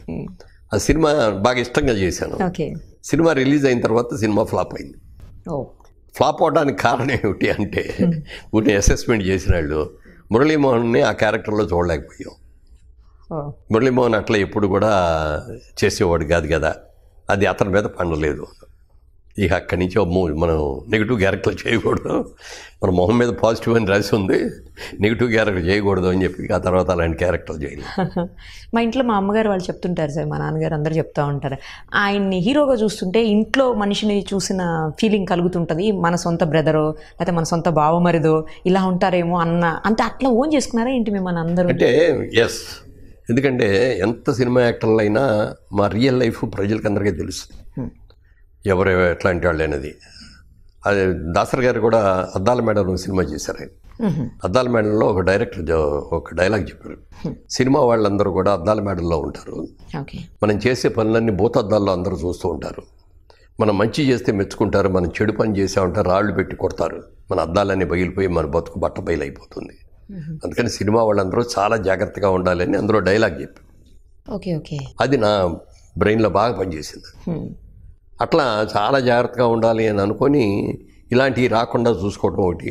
తర్వాత నేను చేసే సోషల్ వర్క్స్ కానీ కానీ లేకపోతే నేను చేసిన క్యారెక్టర్స్ కానీ, తర్వాత మా బ్యానర్ జైవేరి బ్యానర్ పెట్టిన తర్వాత మేము తీసిన సినిమాలన్నీ కూడా కుటుంబ కథా చిత్రాలు చేసాం. ఓహో, ఈ యాక్షన్ సినిమాలు, ఫైటింగ్లు, ఈ సినిమాలు ఏమి లేవు. పౌరాణికాలు మేము వచ్చేటప్పటికి తగ్గిపోయినాయి కాబట్టి పౌరాణికాలు కూడా పెద్దగా ఏం చేయలేదు. జానపదాలు కూడా లేవు అప్పటికి, నేను వచ్చే టైంకి తగ్గిపోయినాయి. అందువల్ల అన్నీ సోషల్ ఫిలిమ్స్, ఫ్యామిలీ ఓరియంటెడ్ సబ్జెక్ట్సే ఎక్కువ చేశాను. అందువల్ల ప్రతి వాళ్ళు ఓన్ చేసుకుంటారు అనమాట. అది అలాగే ఓ తండ్రి తీర్పు అనే సినిమా చేసాం. అందులో ఓ తండ్రి తీర్పు అందులో నాది కొంచెం ఏజ్డ్ క్యారెక్టర్, ఫ్లాష్ బ్యాక్ అంతా యంగ్ వస్తూ ఉంటుంది. ఏజ్డ్ క్యారెక్టర్ అంటే కొడుకుల్ని కష్టపడి చదివించుకొని బాగా కష్టపడి పైకి తీసుకొచ్చారు. కొడుకులు స్వార్థానికి వెళ్ళిపోయి తల్లిదండ్రులు లెక్క చేయకుండా ఎలా మోసం చేశారు, అప్పుడు వీళ్ళ పరిస్థితి ఏంటి అనే దాని మీద సబ్జెక్టు బాగా సక్సెస్ అయింది. చాలా మంచి పేరు వచ్చింది ఆ సినిమా కూడా. అలాగే ఆ రోజు నంది అవార్డులు కూడా, దానికి బెస్ట్ పిక్చర్ నంది అవార్డు వచ్చింది, నాకు బెస్ట్ యాక్టర్ నంది అవార్డు వచ్చింది, అన్నీ కూడా వచ్చింది. ఆ సినిమా రిలీజ్ అప్పుడు జనంలోకి వెళ్తే, అయ్యా నా కథే తీసావయ్యా, ఇది నా కథ కూడా ఇదేనయ్యా అని చెప్పి కొంతమంది కళ్ళ నీళ్ళు పెట్టుకొని చెప్తూ ఉండేవారు. అంటే అట్లా కొన్ని క్యారెక్టర్స్ జనంలోకి వెళ్ళిపోయినాయి. అది అవటం మూలంగానే ప్రతి వాళ్ళు కూడా ఫ్యామిలీ ఫీల్ అవుతారు. అది చాలా బయటికి వెళ్తే ఎక్కడికైనా వెళ్తే చాలా మర్యాదగా అవటం, ఎక్కడికైనా షూటింగ్లు, అవుట్డోర్ షూటింగ్లు వెళ్ళినప్పుడు అప్పట్లో ఇప్పుడులాగా హోటల్స్ ఏం లేవు కదా, ఇళ్లలో పెట్టేవారు. మురళీ మోహన్ మా ఇంట్లో పంపించండి అనేవారు. అలాగే అమెరికా వెళ్ళినప్పుడు కూడా ఒకసారి ఎయిర్పోర్ట్కి రిసీవ్ చేసుకోవడానికి వచ్చారు. అక్కడ కూడా ఎయిర్పోర్ట్ తానాకి సభలకి వెళ్తే ఇళ్లలోనే ఉండేవాళ్ళం. హోటల్స్లో ఉండాలంటే హోటల్స్లో కాస్ట్ నెంబర్గా బాగా ఎక్కువ, తర్వాత అక్కడ కార్లు, ట్యాక్సీలు అంటే బాగా ఎక్కువైపోతాయి. అందుకని ఏం చేసేవారంటే 10 మంది ఆర్టిస్టులు వస్తారంటే 4 ఇళ్లలోనో 5 ఇళ్లలోనో అకామిడేషన్ అయ్యేది. అట్లా అకామిడేషన్ చేసిన రోజున ఒకసారి గుమ్మడి గారు మేమందరం వెళ్ళాం. కానీ ఒక ఆవిడ వచ్చేసి, గుమ్మడి గారు మురళీ గారు మా ఇంట్లో కావాలి అనౌన్స్ చేసేసింది. సరే అయితే తీసుకెళ్ళు, ఇంకో వాళ్ళు ఏదో మేము తీసుకెళ్తా ఉన్నారు, అట్లా తీసుకెళ్ళి ఇంటికి వెళ్ళిన తర్వాత భోజనం అది పెట్టిన తర్వాత గుమ్మడి గారి దగ్గరికి వచ్చి, మిమ్మల్ని చూస్తా అంటే మా నాన్నగారిని చూసినట్టు ఉందండి, హీజ్ నో మోర్ అండి, మిమ్మల్ని నాన్నగారు అని పిలవచ్చా. ఆవిడ ఆ మాటని కళ్ళెం నీళ్ళు పెట్టుకునేటప్పటికి ఈయనకి సెంటిమెంట్ వచ్చేసి ఈయన కూడా కళ్ళెం నీళ్ళు పెట్టుకొని తప్పకుండానమ్మా అలాగే పిలువమ్మా ఇది అన్నారు. అట్లాగే నన్ను చూసి, మిమ్మల్ని చూస్తుంటే మా బ్రదర్ చనిపోయారండి, మిమ్మల్ని చూస్తుంటే వాళ్ళ సినిమాలో కూడా నేను యాక్ట్ చేశాను. ఆయన చనిపోయినప్పుడు కూడా ఆయన నాకు బాగా ఫ్రెండ్ అయ్యి ఫ్యూనరల్ జరిగేటప్పుడు కూడా ఆ ఊరు గుంటూరు దగ్గర ఏదో ఊరు అయితే అక్కడికి కూడా వెళ్ళటం ఇవన్నీ జరిగింది. ఆవిడ నేను అన్నయ్య అని పిలుస్తాను అండి, అలాగేనమ్మా తప్పకుండా పిలువు. అట్లా అంటే మన ఫ్యామిలీలో ఒక అబ్బాయి అనేటటువంటి ఎస్టాబ్లిష్ అయిపోయింది. అది మెయింటైన్ చేసుకున్నాం కూడా చాలా జాగ్రత్తగా ఉండేవాడిని. మీరు రామారావు గారితో యాక్ట్ చేశారు కదా సార్, రామారావు గారి గురించి చెప్పండి. అది ఆ సినిమా జరిగేటప్పుడు, ఆ సినిమా తీసింది ఎవరంటే ఎన్టీ రామారావు గారి పర్సనల్ మేకప్ మ్యాన్ పితంబరం గారు అని ఉండేవారు. ఆయన ఎంజీఆర్ గారికి ఆయనే, లత గారికి కూడా ఆయనే, జయలలిత గారికి జయలలిత గారికి కూడా ఆయనే చేసేవారు. ఆయన ఒక రోజు నా షూటింగ్ జరుగుతుంటే మా సెట్కి వచ్చారు. ఆయన వచ్చి, మురళీమోహన్ గారు నేను పితాంబరాన్ని తెలుసు కదా మీకు అన్నాడు. తెలుసండి, నేను సినిమా ఒకటి చేస్తున్నాను, ఒకసారి అందులో ఒక క్యారెక్టర్ ఉంది, మీరైతే బాగుంటుందని అనుకుంటున్నాము, కానీ ఎన్టీ రామారావు గారి దగ్గరికి తీసుకెళ్తాను, మీరు నాతో రావాలి. ఆయన చూసి ఆయన ఓకే అంటే, మంచి క్యారెక్టర్ అండి, బాగుంటుంది, వస్తారా అన్నారు. సరే బ్రేక్ టైంలో వస్తానండి అన్న. బ్రేక్ టైంలో వెళ్ళాం. వాహిని స్టూడియోలో ఉన్నారు, ఆయన మేకప్ టచ్అప్ చేసుకుంటున్నారు. లోపలికి వెళ్ళాం. అంటే ఆయన్ని పర్సనల్గా యాక్టర్గా కలుసుకోవటం అదే ఫస్ట్. ఎలాగానే నాకు మామూలుగా మేమందరం కూడా పల్లెటూరు నుంచి వచ్చినాం కదా, ఈ నమస్కారాలు ఇవన్నీ కూడా అలవాట్లేదు. మరి ఏదైనా పెద్దవాళ్ళు అనుకుంటే నమస్కారం అండి అనేవాడు. నాకు తెలియకుండా వెళ్ళిపోయి ఆయన కాళ్ళకి నమస్కారం పెట్టాను. That is the power of NT Ramarao. That is the power of NT Ramarao. పెట్టిందా బ్రదర్ లేవండి అని చెప్పి ఇట్లా బుధం మీద చేసి తడుతూ, వెరీ గుడ్ బ్రదర్, మీరు గురించి బాగా చేస్తున్నారు మీరు, ఇది మంచి క్యారెక్టర్. పేరుకి నేను హీరో, కానీ హీరో డ్యూయెట్లన్నీ నీకున్న బాలయ్య బాబుకే ఉన్నాయి, నాకు పాటలు కూడా లేవు.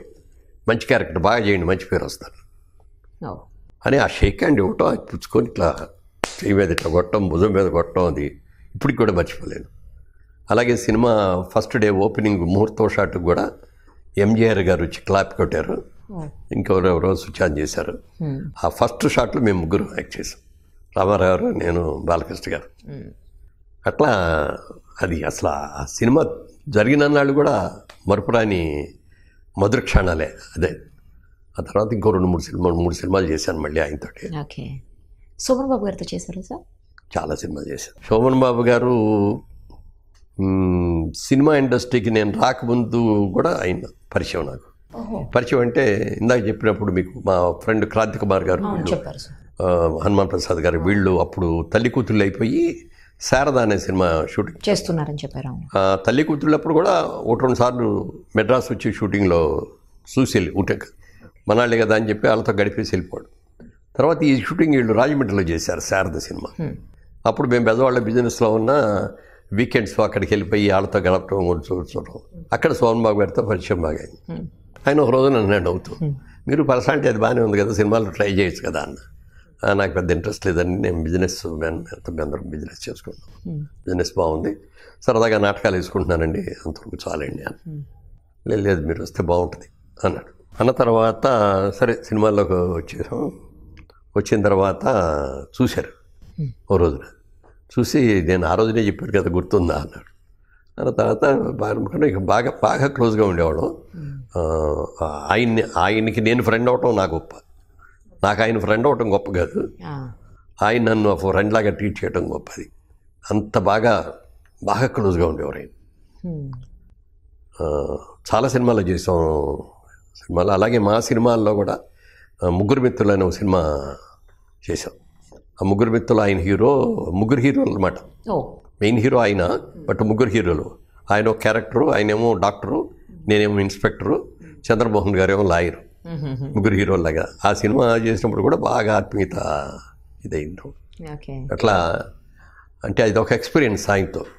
ఒక రోజున అడిగాడు ఆయన, మురళీ మోహన్ గారు మీరు సినిమాలో బాగానే సంపాదిస్తున్నారు కదా, సినిమాలు కూడా తీసుకుంటున్నారు, మీరు ఎక్కడ ఇన్వెస్ట్ చేస్తారు మీ డబ్బుల్ని అంటే, నేను ఆమె బిజినెస్ మ్యాన్ అండి, సినిమాల్లోకి రాకముందు కూడా బిజినెస్ చేసుకునేవాడిని, అందుకని ఇప్పుడు కూడా నాకు బిజినెస్ మీద ఇంట్రెస్ట్, బ్యానర్ పెట్టుకుని సినిమాలు తీస్తూ ఉన్నానండి.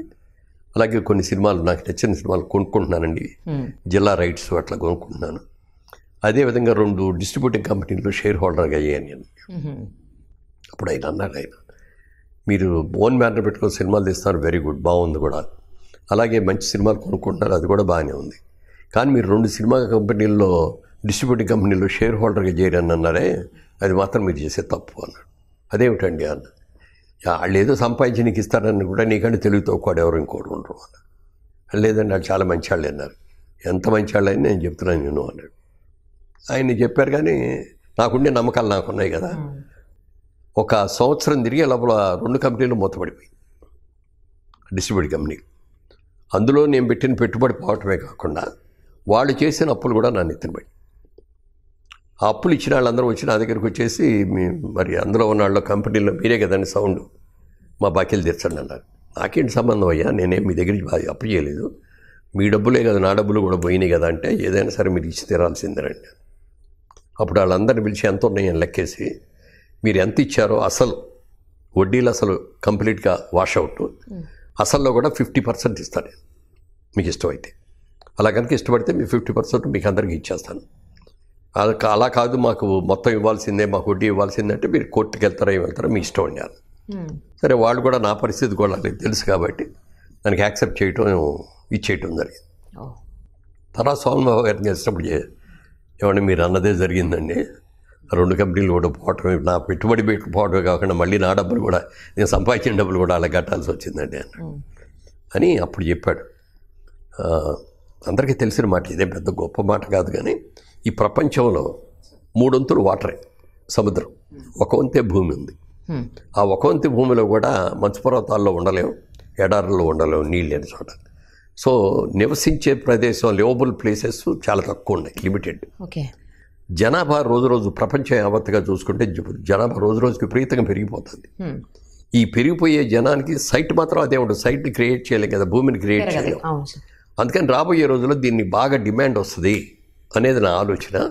అందుకని నాకు వచ్చిన ప్రతి రూపాయిని ల్యాండ్ మీద పెట్టుబడి పెడుతున్నాను అని చెప్పి అన్నాడు.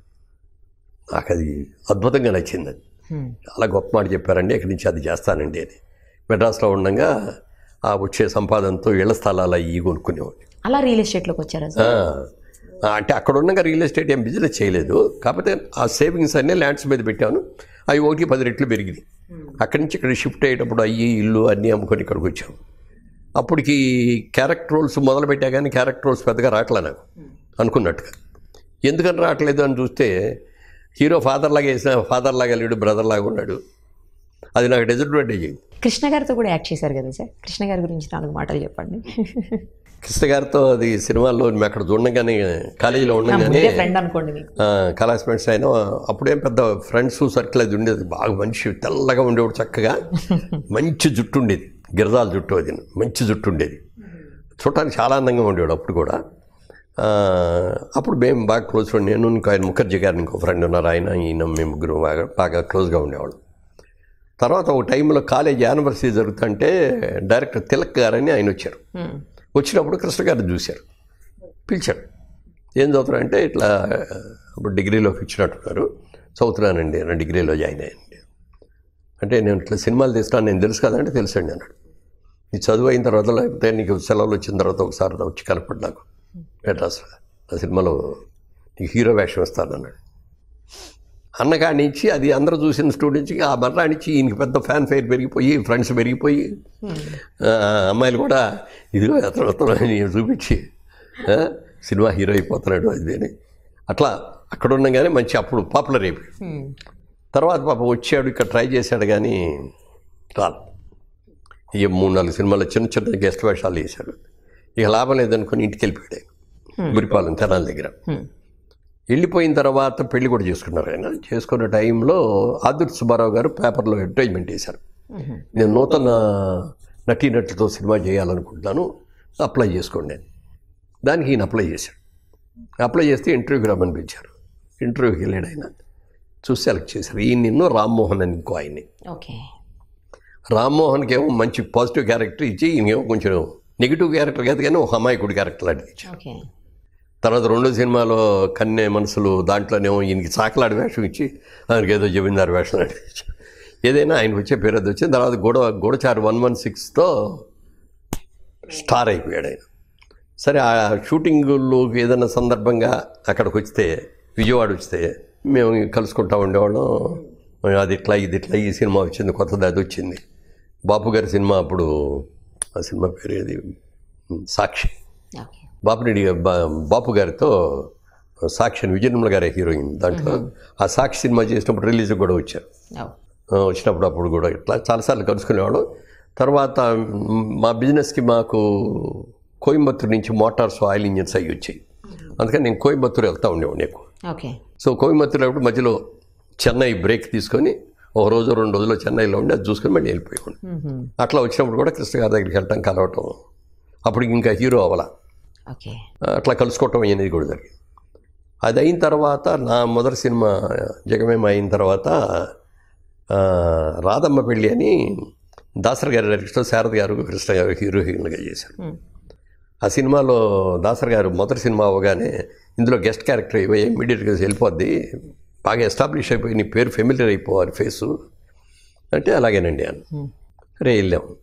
అందులో నేను లోపలికి వెళ్ళేటప్పటికి ఆ షాట్ ఏంటంటే, కృష్ణ గారు, శారద గారు ఓల్డ్ క్యారెక్టర్స్ అయిపోతారు, వాళ్ళకి ఒక కూతురు ఉంటుంది.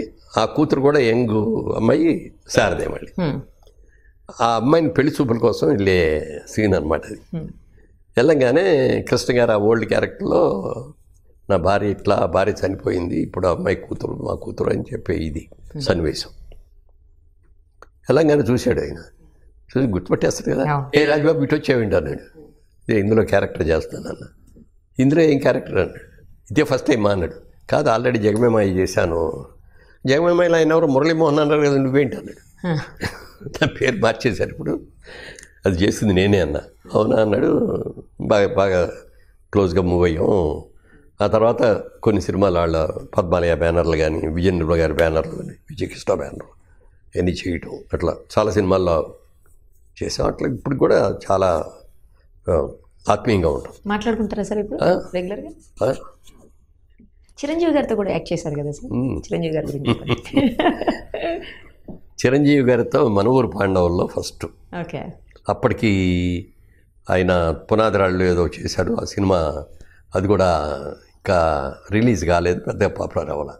క్రాంతి కుమార్ గారు చిరంజీవి గారిని హీరోగా పెట్టి ఏదో సినిమా అనౌన్స్ పేరు గుర్తురాట్లేదు. ఓకే. అప్పటికి అంతే, అది కూడా రిలీజ్ కాల. మనూరు పాండవుల్లో పెద్దాడింది ధర్మరాజ్ క్యారెక్టర్ అయితే, అర్జునుడి క్యారెక్టర్ అయినా, భీముడి క్యారెక్టర్ ప్రసాద్ బాబు, ఇంకో 2 క్యారెక్టర్లు నకల సుఖదేవ్ మనాడు చేశారు. ఆ సినిమా అప్పుడు కృష్ణదాస్ గారి కృష్ణుడి వేషం లాంటిది అనమాట. ఓకే. సో ఆ సినిమా చేసినప్పటికి అప్పటికి కృష్ణదాస్ గారు పెద్ద హీరో, అప్పటికే చాలా పెద్ద హీరో. నేను కూడా బాగా బిజీ హీరోని, చాలా మంచి హిట్స్ బయటకు వచ్చినాయి, బాగా పాపులారిటీ, డేట్లు లేవనే స్టేజ్లో ఉన్నా. మేమిద్దరం అక్కడ ఫేమస్ యాక్టర్స్. ఓకే. ఈ హీరోయిన్ కూడా కొత్త అమ్మాయే. సో మిగిలిన వాళ్ళందరూ వీళ్ళందరూ యంగ్స్టర్స్, వీళ్ళకి పాపులారిటీ లేదు, యంగ్స్టర్స్. ఆ టైంలో ఇక మేము ఎప్పుడైతే బ్రదర్స్ అన్నామో మేము 5 కూడా కలిసే ఉండేవాడు. వీళ్ళందరూ అదే ఊళ్ళో ఉండేవారు. కృష్ణదాస్ గారు నేనేమో రాజమండ్రిలో హోటల్లో ఉండేవాడు. ఇక రోజు సాయంత్రం మా షూటింగ్ అయిపోతే మిగిలిన 4 తీసుకొని మేము 5 కలిసి సినిమాలకి వెళ్ళిపోతాం. సినిమాలకి వెళ్ళేటప్పుడు ఆ సినిమాల్లో బయటికి రాగానే అందరూ ఫ్యాన్స్ ఉంటారు కదా, అందరూ గుర్తుపట్టేసి అందరు రావటం, షేక్ హ్యాండ్లు, ఏదో సంతకాలు ఇవన్నీ చేసాం. ఓ రోజు అన్నాడు ఆయన, అన్నయ్య అని ఉన్నాను ఇప్పుడు అన్నయ్య అంటాడు. అన్నయ్య ఎంతమంది ఫ్యాన్స్ ఉన్నారు, ఫ్యూచర్లో నాకు కూడా ఇలా వస్తారంటావా, ఎంతకంటే ఎక్కువ వస్తారయ్యా నీకు అన్న. తర్వాత ఒక రోజున కృష్ణరాజు గారు నేను మాట్లాడుకునేటప్పుడు ఆయన షాట్ జరుగుతుంది, షాట్ చేస్తున్నారు. కృష్ణరాజు గారు అన్నారు, ఫేస్లో భలే పలుకుతుందయ్యా భావం, మంచి కన్ను, కళతో అట్లా చూస్తే బ్రహ్మాండమైన ఇది వస్తుంది, రాబోయే రోజుల్లో మంచి విలన్ అవుతాడయ్యా అన్నాడు. విలన్ ఏంటండి బాబు, పెద్ద హీరో అయిపోయి ఇండస్ట్రీకి ఏమో మూడైపోయాడు. ఇప్పుడు కూడా బాగా క్లోజ్గా ఉంటాం. చాలా సందర్భాల్లో అన్నయ్య అని పిలుస్తాడు. నేను ఎప్పుడైనా ఏదైనా కావాలని అడిగితే కూడా ఇమీడియట్గా కాల్ కూడా చేస్తాడు. నా ఫోన్ అంటే ఆయనే ఎత్తాడు డైరెక్ట్గా. అట్లాగే మనూరు పాండవులు చేసాను. తర్వాత గ్యాంగ్ లీడర్లో కూడా మళ్ళీ అన్నయ్య. దాని తర్వాత యుద్ధభూమి అని డైరెక్టర్ రాఘవేంద్ర గారు ఓన్ పిక్చరు, దాంట్లో కూడా ఆయన ఏమో మిలిటరీ నుంచి వస్తాడు, నేను ఊళ్ళో వ్యవసాయం చేసుకునే అన్నని, అన్న తమ్ముడు అందరూ కూడా. అట్లా 3-4 సినిమాలు అన్నదమ్ములుగా చేసాం. దానికంటే కూడా ఎక్కువ అంటే మా అసోసియేషన్ని స్థాపించడానికి కూడా మూల కారణంలో ఆయన ఒకటి. ఆయనే అంటే మెడ్రాస్ నుంచి ఇక్కడికి వచ్చేసిన తర్వాత, మెడ్రాస్లో ఉండగా తెలుగు సినీ ఆర్టిస్ట్ అసోసియేషన్ అని ఉండేది. ఇక్కడికి వచ్చిన తర్వాత అదంతా తమిళనాడుకి వెళ్ళిపోయింది అనమాట. అక్కడ ఏం లేదు. ఇక్కడికి వచ్చాక అసోసియేషన్ లేదు. చాలా సమస్యలు వచ్చాయి మాకు. వస్తే ఎక్కడికి వెళ్ళాలి, ఎవరికి చెప్పుకోవాలి అనేది మాకు తెలిసేది కాదు. అప్పుడు ఆ రోజులలో మన సుబ్బరామరెడ్డి గారు వైజాగ్లో క్రికెట్ మ్యాచ్ పెట్టాడు. అక్కడ ఏదో స్టేడియం కట్టుకోవడం ఫండ్ రైజింగ్ కోసం. దానికి మమ్మల్ని అందరినీ, సినిమా వాళ్ళందరినీ తీసుకెళ్ళాడు. చార్టర్డ్ ఫ్లైట్ పెట్టి ఫ్లైట్లో అందరం కలిసి వెళ్ళాం. పొద్దున్నే మార్నింగ్ వెళ్ళాం, అక్కడ క్రికెట్ ఆడాం. నైట్ మళ్ళీ చార్టర్డ్ ఫ్లైట్లో తిరిగి హైదరాబాద్ వచ్చాం. ఆ ఫ్లైట్లో తిరిగి వచ్చినప్పుడు నేను అన్నా, మెడ్రాస్లో ఉండగా మనకు అసోసియేషన్ ఉండేది, అన్ని రకాలుగా చేసేవాళ్ళం. అప్పుడు అక్కడ మెడ్రాస్లో కృష్ణరాజు గారు కొన్నాళ్ళు ఆయన ప్రెసిడెంట్ చేశారు, కృష్ణ గారు కొన్నాళ్ళు చేశారు. అట్లా వాళ్ళు చేశారు. ఇక్కడ మనకు అసోసియేషన్ లేకుండా ఉంది, అసోసియేషన్ పెడితే బాగుంటుంది అనగానే అందరూ ఇమ్మీడియట్గా చప్పట్లు కొట్టేసి డెఫినెట్గా మనం పెట్టుకుందాం, ఓకే. అన్నారు. నెక్స్ట్ డే మళ్ళీ మీటింగ్ అని పెట్టాం. మీటింగ్లో కానీ అందరూ రాగానే పెడదాం. చిరంజీవి గారిని మరి ప్రెసిడెంట్గా పెట్టుకుంటే మొట్టమొదటి అంటే ఎలక్షన్స్ ఉండవు కదా అసలు బిగినింగ్. ఆయన ప్రెసిడెంట్, నేను సెక్రటరీ అని చెప్పి డిసైడ్ చేసాం. దానికి ఏం పేరు పెట్టాలి అని అన్నప్పుడు నాకు మలయాళం అసోసియేషన్ అనే పేరు నాకు బాగా నచ్చుతుంది. Association of Malayalam movie artist, అమ్మ, AMMAA ఆడది అమ్మ. మా బలి పెట్టుకున్నారు, వీళ్ళు పెట్టుకోకపోతే ఆ పేరు మనం పెట్టుకుంటే బ్రహ్మాండంగా ఉండేది అని అనుకొని అప్పుడు ఆలోచిస్తే మూవీ ఆర్టిస్ట్ అసోసియేషన్ MAA. మా అంటే హిందీ వాళ్ళకి మా అంటే అర్థం అవుతుంది, తెలుగు వాళ్ళకి అర్థం, అందరికీ అవుతుంది, ఇది బాగుంటుంది అని చెప్పి ఇదైతే ఎలా ఉంటుంది అన్నారు. అందరూ చప్పట్లు కొట్టేసి బ్రహ్మాండంగా ఉందన్నారు. అప్పుడు రాజేంద్ర ప్రసాద్ కూడా ఉన్నాడు. బాపు గారితో మనం దీనికి లోగో చేయిస్తే బాగుంటుంది అనగానే రాజేంద్ర ప్రసాద్ ఉండి రేపు పొద్దున్న నాకు షూటింగ్ బాపు గారితో నేను లోగో రాయించుకొస్తానన్నాడు. ఆయన వెళ్ళి ఇట్లా అని చెప్పగానే అప్పటికప్పుడు పేపర్ తీసుకొని వేసేసాడు.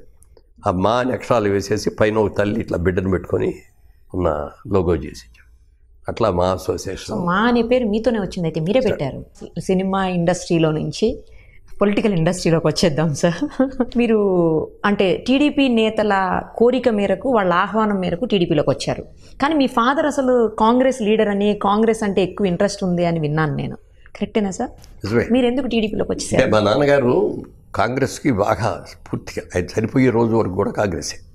ఈరోజు ఇప్పుడున్న రాయికల్లాగా అటుదొకటి ఇటుదొకటి అనేది లేకుండా డే 1 నుంచి, ఎందుకంటే స్వాతంత్ర పోరాటాల్లో కూడా ఆయన పాల్గొనటం, ఆ తర్వాత రాజమండ్రి సెంట్రల్ జైల్లో ఉంటారు కొన్నాళ్ళు, అలాగే కాంగ్రెస్లోనే ఉన్నారు.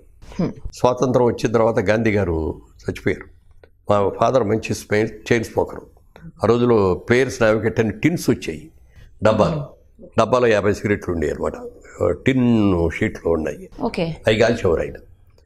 గాంధీ గారు చచ్చిపోయారు అనేప్పుడు రేడియోలో వార్త వచ్చేవారు తెలియదు. ఆ రోజుల్లో ఆకాశవాణి ఉంటే అంత తప్పితే అసలు టీవీస్ కూడా లేవా సార్? టీవీస్ అసలు లేవు.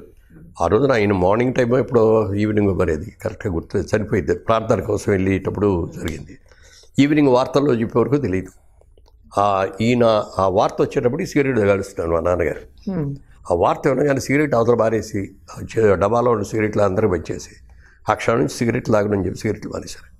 అది చివరిదాకా కూడా అట్లా మెయింటైన్ చేశారు. గాంధీ గారి మరణం మీ నాన్నగారిలో ఒక అనుకోని మార్పు ఉంది. సరే, నేను తెలుగుదేశంలోకి ఎందుకు వచ్చానని మళ్ళీ చెప్తాను. నేను తెలుగుదేశంలోకి వచ్చేసి మేము తెలుగుదేశం ప్రచారం చేయటం, తెలుగుదేశం అంటాం, మా బాబు మా ఇంట్లో అందరూ తెలుగుదేశం మాట్లాడుకుంటాండి, ఈయన మాత్రం కాంగ్రెస్ అయినవారు. మా అబ్బాయి ఏడిపిస్తాడు, తాతగారు మీ కాంగ్రెస్ అయిపోయింది, ఇక మా తెలుగుదేశమే అని చెప్తాడు. ఏం కాదురా మా కాంగ్రెస్ రా అనేవారు. నేను తెలుగుదేశాన్ని ప్రచారం వెళ్తాంటే ఆయన కాంగ్రెస్ ప్రచారం. ఎప్పుడు అబ్జెక్ట్ చేయలేదు సార్ మిమ్మల్ని? ఏమి, అది నా ఇష్టం, ఆయన ఇష్టం అంతే. ఆయన కాంగ్రెస్కి ప్రచారానికి వెళ్ళేవారు. ఆయనకి తెలిసిన ముఖ్యమైన వాటి దగ్గరికి వెళ్ళి ప్రచారం చేసి వచ్చేవారు.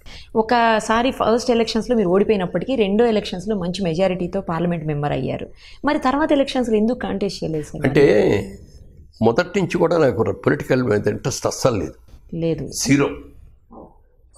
నాన్నగారు రాజకీయాల్లో ఉండటం మూలంగా ఆయన బిజినెస్ కంటే కూడా ఎక్కువ టైము రాజకీయాలకి ఇవ్వటం మూలంగా మేము ఫైనాన్షియల్గా దెబ్బతిన్నాం. ఓకే. అది నాకు మనసులో పడిపోయి అంటే సినిమాల్లో యాక్ట్ చేసేవాళ్ళు పార్టీ అనే దానికి ఉండకూడదు, సినిమా అందరూ చూడాలి కదా, అన్ని వర్గాల వాళ్ళు అందరూ చూస్తేనే సినిమా సక్సెస్ అవుద్ది. ఏదో ఒక తెలుగుదేశం వాళ్ళే చూసి, ఒక వైఎస్ఆర్సీపీ వాళ్ళే చేసి, ఇంకో కాంగ్రెస్ వాళ్ళే చూస్తే సినిమా సక్సెస్ అవుతుంది. కరెక్ట్ సార్, అందరూ చూడాలి, అందరూ చూస్తేనే సక్సెస్ అవుద్ది. సినిమా చూసేటప్పుడు వీడు ఆ పార్టీ వాడరా, వీడు ఆ వర్గం వాడరా, వీడు ఆ కులం వాడలాగా అంటే సినిమా ఇది అవ్వదు. అందుకని సినిమా నటులు అందరూ కూడా అతీతంగా, అన్నిటికీ అతీతంగా ఉండాలి, రాజకీయాలకు అతీతంగా ఉండాలి అనేది నాకు చాలా స్ట్రాంగ్ బిలీఫ్. అది నేను అలాగే మెయింటైన్ చేసుకుంటూ వచ్చాను. ఎన్టీ రామారావు గారు తెలుగుదేశం పార్టీ పెడదామని వచ్చిన రోజున చాలా బిజీ యాక్టర్ అయింది. డేట్లు ఇస్తే చాలు ఆయన ఎంతైనా రెమ్యూనరేషన్ ఇవ్వడానికి సిద్ధంగా ఉన్న డిమాండ్ ఉన్న ఆర్టిస్టు అసలు తెలుగు వాళ్ళకి గుర్తింపు లేకుండా పోయింది. బయట రాష్ట్రాలకు వెళ్ళి మేము ఆంధ్రప్రదేశ్ అంటే అది ఎక్కడ ఉంది, మద్రాసీలా అనేవారు తప్ప తెలుగు వాళ్ళు ఆంధ్ర రాష్ట్రం ఒకటి ఉంది ఆంధ్రప్రదేశ్ అనేది వాళ్ళకి ఇది ఉండేది కాదు. అసలు తెలుగు వాళ్ళంటే ఏంటో, తెలుగు దమ్ ఏంటో, తెలుగు వాళ్ళ ఆత్మస్థైర్యం ఏంటో తెలియజెప్పాలి అని చెప్పి ఆయన పార్టీకి వచ్చిన రోజు పెట్టిన రోజున మేమందరం కూడా ఆయన దగ్గరికి వెళ్ళాం. అన్నగారు మీరు ప్రచారానికి వెళ్తున్నారు కదా, ఇప్పుడన్నా మమ్మల్ని పిలిచి ప్రచారం చేయమంటే మేము వస్తామండి అని చెప్పి నేను, రావు గోపాలరావు గారు, సత్యనారాయణ గారు, గిరిబాబు గారు మేమందరం కూడా వెళ్ళాం. వెళ్తే బ్రదర్ మీరు ఎవరు రావద్దు, ఇది నేను అన్నిటికీ తెగించి ఇందిరాగాంధీకి వ్యతిరేకంగా పోటీగా నేను చేస్తాను. ఇది ఇందిరాగాంధీ గురించి మీకు తెలియదు, ఏదన్నా ఇదైందంటే ఇన్కమ్ ట్యాక్స్లు రైడ్లు చేయించు, ఇది చేయించేసి అంత చూసేస్తాయి, మీరు ఎవరు వద్దు, నేను అన్నిటికీ తెగించి వెళ్తున్నానని చెప్పి ఆయన వెళ్ళారు. ఆయన టూర్లో ఉండగానే, ఉత్తరాంధ్రప్రదేశ్ టూర్లో ఉండగానే అనౌన్సర్ చేసేయటం, హడావుడిగా ఆయన రావటం, అప్పుడు అందరిని ఎమ్మెల్యేని సెలెక్ట్ చేసి చేయటం గ్రాండ్గా గెలిచారు. ఆయన గెలిచిన తర్వాత 1 year అయ్యే లోపల ఆయన దించేశారు. ఆయన అమెరికా ఆపరేషన్ చేయించుకుని తిరిగి వచ్చేటప్పటికి తెలుగుదేశం పార్టీ వాళ్ళే ఒక వర్గం విడిపోయి ఈయన దించేశారు. అది కాంగ్రెస్ వాళ్ళు బ్యాక్గ్రౌండ్లో వాళ్ళు ఉండి చేయించినది. ఇది అప్పుడు నిజంగా చాలా కోపం వచ్చింది. ఆయన ఎంత త్యాగం చేసి ఆ సుఖం, ఆ పేరు, ఆ ప్రఖ్యాతులు అవన్నీ కూడా వదిలేసి రాజకీయంగా ఏదో రాష్ట్రానికి చేయాలి, తెలుగు వాళ్ళకి చేయాలి అనే దాని మీద వస్తే ఇలా జరిగింది ఏమిటి ఈ రాజకీయాలు? పైగా ఆయన వెళ్ళి నేను ఇంత త్యాగం చేసి వచ్చానని ఆయన చెప్పుకోలేరు. థర్డ్ పర్సన్గా మనం వెళ్ళి చెప్పాలి, ఇది మన బాధ్యత అని అనుకొని అప్పటి నుంచి నేను ప్రచారంలోకి వెళ్ళటం, అందరి దగ్గరికి మాట్లాడటం, అంత గొప్ప నాయకుడిని మనం ఇది చేసుకోకూడదు అని చెప్పి అందరికీ చెప్పడం వల్ల కానీ, అలాగే ప్రచార సామాగ్రి ఈయన టీవీ యాడ్స్ తీయాలన్నా, పాటలు రికార్డ్ చేయించాలి, అవన్నీ కూడా నేను చేస్తూ ఉండేవాడిని. అవన్నీ చేస్తున్నప్పుడు ఒక రోజున ఎన్టీ రామారావు గారు ఫోన్ చేశారు. అప్పుడు ఇంకా మేము చెన్నైలోనే ఉన్నాం. బ్రదర్ ఎక్కడున్నారు అన్నాడు. మెడ్రాస్లో ఉన్నానండి అన్న. ఒకసారి రేపు రాగలరా అన్నారు. వస్తాను సార్ అన్న. వచ్చారు. వచ్చిన తర్వాత ఏం లేదు బ్రదర్, రాజమండ్రి నుంచి పార్లమెంట్కి మీరు పోటీ చేస్తే బాగుంటుంది అంటారు మన వాళ్ళందరూ, పోటీ చేయండి అన్నాడు. నాకు అసలు కళ్ళు తిరిగిపోయింది, దిమ్మ తిరిగిపోయింది. అసలు నేను ఇప్పుడు ఊహ కూడా అనుకున్నది కాదు. సార్ మీరు ఇట్లా ఇదంటున్నారు, నాకేం అర్థం కావట్లేదు సార్, కళ్ళు తిరుగుతున్నట్టుగా ఉంది నాకు 4 రోజులు టైం ఉండే, 4 రోజుల తర్వాత వచ్చి చెప్తానండి అన్న. ఓకే బ్రదర్ ఆలోచించుకొని 4 రోజుల తర్వాత వచ్చి ఓకే అని చెప్పండి అన్న. ఓకే అని చెప్పండి. ఓకే 4 రోజుల తర్వాత వెళ్ళి, ఎందుకంటే అలాంటి ఆఫర్ ఇస్తే ఎవరు వద్దన్నారు అసలు కదా సార్. ఎగిరి కట్టేస్తారు. మీకు ఎందుకు వద్దన్నారు మీరు? నేను అదే చెప్పా, ఇప్పుడు ఎటుగారి స్టేజ్లో ఉన్నాం మనం. ఇప్పుడు ఆ సినిమాలను వదులుకొని ఇటు వచ్చేస్తే, ఇటు సక్సెస్ అయితే ఒక వెళ్ళండి, అదొక జీవితం. అది కాకపోతే సినిమాలు కాకుండా ఇటు కాకుండా అయిపోతాం. తర్వాత మరి మా నాన్నగారి నుంచి, మా వంశం నుంచి వచ్చి రావటం వల్ల కానీ ఇది కానీ రాజకీయాలని నీతివంతంగా చేయాలనుకున్న ఫ్యామిలీ నుంచి వచ్చాం మేము. మా చిన్నాన్నగారి భార్య ఒక ఆవిడ ఉండేది, మాగంటి అన్నపూర్ణాదేవి గారని. ఆవిడ ఆ రోజుల్లో మనం ఇంగ్లాండ్ నుంచి చీరలు ఎన్ని ఇంపోర్ట్ చేసుకొని కట్టుకునేవారు వాళ్ళందరూ, ఫారిన్ సిల్క్లీ. గాంధీ గారు స్వాతంత్ర పోరాటంలో ప్రచారానికి ఏలూరు వచ్చిన రోజుని ఈవిడ ఆయన దగ్గరికి వెళ్ళి, ఇక్కడి నుంచి నేను కూడా మీ పోరాటంలో పాల్గొంటాను అని చెప్పి ఆ విదేశీ చీరలన్నీ కూడా రోడ్డు మీద పెట్టి తగలబెట్టేసి, ఆ రోజు నుంచి ఖాదీ వేసుకోవటం మొదలుపెట్టి ఒంటి మీద ఉన్న బంగారపు నగలన్నీ కూడా తీసి గాంధీ గారికి జోల్లో వేసి దీని ఖర్చులకు ఉపయోగించండి అని చెప్పింది. అట్లా ఆ ఫ్యామిలీ నుంచి వచ్చిన వ్యక్తిగా మనం నీతిగా నిజాయితీగా చేయాలి తప్ప, ఈ రాజకీయాల్లోకి వచ్చాం కాబట్టి డబ్బు సంపాదించాను వచ్చేసి ఇది చేసేది మా పేరు ప్రతిష్టలు అన్నీ పోతాయి, మనం వద్దు అనుకున్నాం. వెళ్ళి వద్దని చెప్పేసాం. బయటకు వచ్చిన ఆయన బాగానే తీసుకున్నాడు, చాలా రైట్ ఓకే బ్రదర్ అన్నారు. ఆయన బయటకు వచ్చిన తర్వాత చంద్రబాబు నాయుడు గారు, అప్పుడు ఉపేంద్ర గారు అని జనరల్ పార్టీ ఎంపీగా చేశారు. ఆయన వాళ్ళిద్దరూ చెరువు పక్కన కూర్చోబెట్టి నన్ను కన్విన్స్ చేయడానికి ఎంత ట్రై చేశారో చెప్పాలి. నేను వద్దంటే వద్దని చెప్పేసి వచ్చేసాను. అది అయిపోయింది ఆ చాప్టర్. తర్వాత పిల్లలు పెళ్ళిళ్ళు అయిపోయినాయి, సెటిల్ అయిపోయాం, బిజినెస్ కూడా బాగానే చేసుకుంటాం. చంద్రబాబు నాయుడు గారు మళ్ళీ ఒక రోజు పిలిచారు. అప్పటికి నేను ప్రచారంలోకి వెళ్ళటం, ఇప్పుడు ఏ ఎలక్షన్ వచ్చినా ఆంధ్రప్రదేశ్ అంతా కూడా ప్రచారానికి వెళ్ళటం ఇవన్నీ కూడా చేసేవాడు. ఆయన మరి పిలిచి ఆ రోజున మరి అడిగితే, మరి అన్నగారు అడిగితే నువ్వు రానన్నావు కదా, ఇప్పుడు లైఫ్లో సెటిల్ అయిపోయావు, అన్నీ బాగానే ఉన్నాయి కదా, ఇప్పుడు సినిమాలు కూడా ఎక్కువ చేయట్లేదు కదా, రా ఇప్పుడు అంటే నేను నాకు చెప్పాను కదండి, నాకు రాజకీయాలంటే ఇష్టం. అప్పుడు కూడా నోనే అన్నారు. నోనే. పైగానేమో ఈ రాజకీయ నాయకుల మధ్యలో నేను అసలు తట్టుకోలేనండి, నా వల్ల కాదు అంటే. అట్లా అంటే అట్లా ఎప్పుడు ఎంతసేపు చూసినా బిజినెస్ అయినా డబ్బులు సంపాదన కానీ ప్రజాసేవ చేయవా అన్నారు. ప్రజాసేవ చేయాలంటే రాజకీయాల్లోకి రావక్కర్లేదండి, నేను కూడా ప్రజాసేవ చేస్తాను. నేను ఒక ట్రస్ట్ పెట్టుకున్నానండి, మురళీ మోహన్ చారిటబుల్ ట్రస్ట్ అని. దాంట్లో పేద విద్యార్థులు బాగా మంచి మార్కులతో చదువుకొని డబ్బులు లేక చదువుకోలేని వాళ్ళని అందరినీ కూడా అడాప్ట్ చేసుకొని నేను చదివించాలని పెట్టుకున్నానండి. దాంట్లో నాకు విపరీతమైన సాటిస్ఫాక్షన్ ఉందండి. ఇది కూడా ప్రజాసేవే కదా అన్నాను. అలా అని కాదు, అది బాగానే ఉంది, డెఫినెట్గా బాగుంది.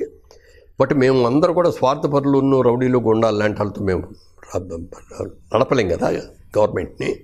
కొంతమంది ఇలాగ నిజాయితీగా ఉండేవాళ్ళు ఉంటే, కొంతమంది ఆడున్నా అటు ఇటుగా సర్దుకొని ఏమైనా చేసుకోవడానికి ఉంది తప్ప అని చెప్పి అడిగితే, నేను నో అంటే నాకు అసలు ఇష్టం లేదు సార్, నన్ను వదిలేసేయండి అని చెప్పేసి ఇంటికి వెళ్ళిపోతే అప్పుడు కోడెల శివప్రసాద్ గారు, నేను కమ్మపాటి రామ్మోహన్ వాళ్ళిద్దరిని ఇంటికి పంపించాను. 5 hours ఇంట్లో కూర్చున్నారు నన్ను కన్విన్స్ చేయడానికి. ఎన్నిసార్లు చెప్పినా నో నో నో నో అంటా చెప్తానే ఉన్నాను. ఎక్కడో ఒక వీక్ మూమెంట్లో ఇక వాళ్ళు అంత పెద్ద వాళ్ళు వచ్చి అడుగుతా అంటే, నేనే తప్పు చేస్తానేమో, నాదే రాంగ్ డెసిషన్ ఏమో, వాళ్ళే కరెక్ట్ ఏమో అని అనుకున్న వీక్ మూమెంట్లో సరేనండి అని. ఆ సరే అన్నదానికి ఇరుక్కుపోయాను. 10 ఏళ్ళు నా జీవితం, విలువైన నా జీవితం అంతే అంటారా? అంటే థ్యాంక్లెస్ జాబ్ అండి. మా రాజకీయాల్లో మనం ఎంత నీతిగా నిజాయితీ చేసినా ఎవరు గుర్తించరు. గుర్రాన్ని గాడిదని రెండు ఒకటే కడతారు. నేను తీసుకోలేదు ఇంత నిజాయితీగా చేసుకున్నాను అంటే దాన్నే మన నెత్తిన కిరీటం పెట్టరు. మీరు పైకట్టగా చెప్తారులేండి, పుచ్చుకునేవాళ్ళు పుచ్చుకోరా, మీరు ఇసుక మీరు చాలా సంపాదించారట కదా అన్నాడు. ఇసుక అమ్ముకొని బతకాల్సిన అవసరం నాకేంటయ్యా? నా సినిమాలు వదులుకొని కదా నేను ఇక్కడికి వచ్చాను, నా బిజినెస్లో వదులుకొని కదా నేను వచ్చాను, ఇవాళ ఇంత కష్టపడి చేస్తున్నాను. ఇవన్నీ ఎందుకు? నాకు డబ్బులు సంపాదనే ముఖ్యం అనుకుంటే నా బిజినెస్లు నాకున్నాయి, నా సినిమాలు నాకున్నాయి. ఇక్కడికి వచ్చి ఇట్లాంటి కక్కుర్తి పడాల్సిన పని ఏంటంటే, అక్కడ నమ్మినాళ్ళు చాలామంది నమ్మినాళ్ళు ఉన్నారు బాగా, అసలు నమ్మకుండా విమర్శించేవాళ్ళు చాలామంది ఉంటారు, ముఖ్యంగా అపోజిషన్ పార్టీ వాళ్ళందరూ విమర్శిస్తారు కదా. అప్పుడు అనిపించి థ్యాంక్లెస్ జాబ్ ఇది. థ్యాంక్లెస్ జాబ్లో మనం విలువైన డబ్బుని, విలువైన వయస్సుని, మంచి పనాలు చేసేదానికి అన్నిటిని కూడా మనం ఇదవుతున్నాం నో అని చెప్పి చంద్రబాబు నాయుడు గారి దగ్గరికి వెళ్ళి, సార్ మొట్టమొదట మీరు నన్ను ఒప్పించి పంపించారు, అది ఆఖరి నిమిషంలో వెళ్ళటం మూలంగా నేను గెలిచి ఓడిపోయాను, గెలిచినట్టుగా అనౌన్స్ చేశారు, తర్వాత ఏం జరిగిందో తెలియదు, కొంచెం మాయ చేసేసి ఇవన్నీ కూడా మార్పేశారు. చాలా తక్కువ కదా సార్ అసలు, 1700 ఓట్లతో, అంటే ఒక 7 కాన్స్టిట్యున్సీ ఉంటాయి పార్లమెంట్ కాన్స్టిట్యున్సీలో, 1700 ఓట్లతో ఓడిపోయానని చెప్పి మ్యానిపులేట్ చేశారు. అక్కడ పట్టుదల విరిగిపోయి ఏమైనా సరే పోగొట్టుకున్న చోట ఎతకాలి అన్నాను. అక్కడే ఉండి అక్కడే 5 ఏళ్ళు కూడా అక్కడే సర్వీస్ చేసి నా సొంత డబ్బులతో చేసి మళ్ళీ అక్కడే 1,70,000 మెజార్టీతో మళ్ళీ గెలిచారు మీరు. అంటే తెలుగుదేశం పార్టీలో హైయెస్ట్ మెజార్టీతో గెలిచారు ఆ రోజు.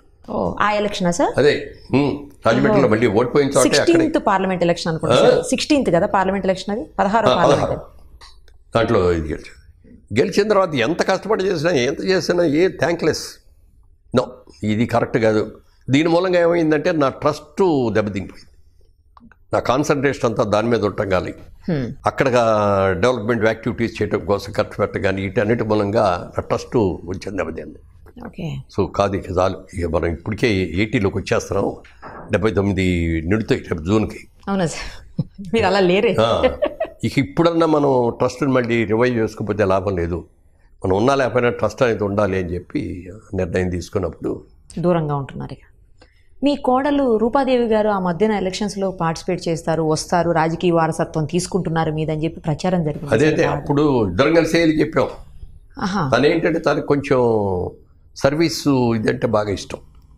శ్రీలంకలో కూడా 10 years తను అక్కడ ఉమెన్ ఓరియంటేషన్ మీద వీటి మీద చాలా కార్యక్రమాలు చేసింది. అక్కడికి వెళ్ళి ఉమెన్ డెవలప్మెంట్, అక్కడ కాఫీ వర్కర్స్ ఎక్కువ, వాళ్ళ దగ్గరికి వెళ్ళి స్కూల్స్ పెట్టడం, ఇది చేయటం, ఇవన్నీ.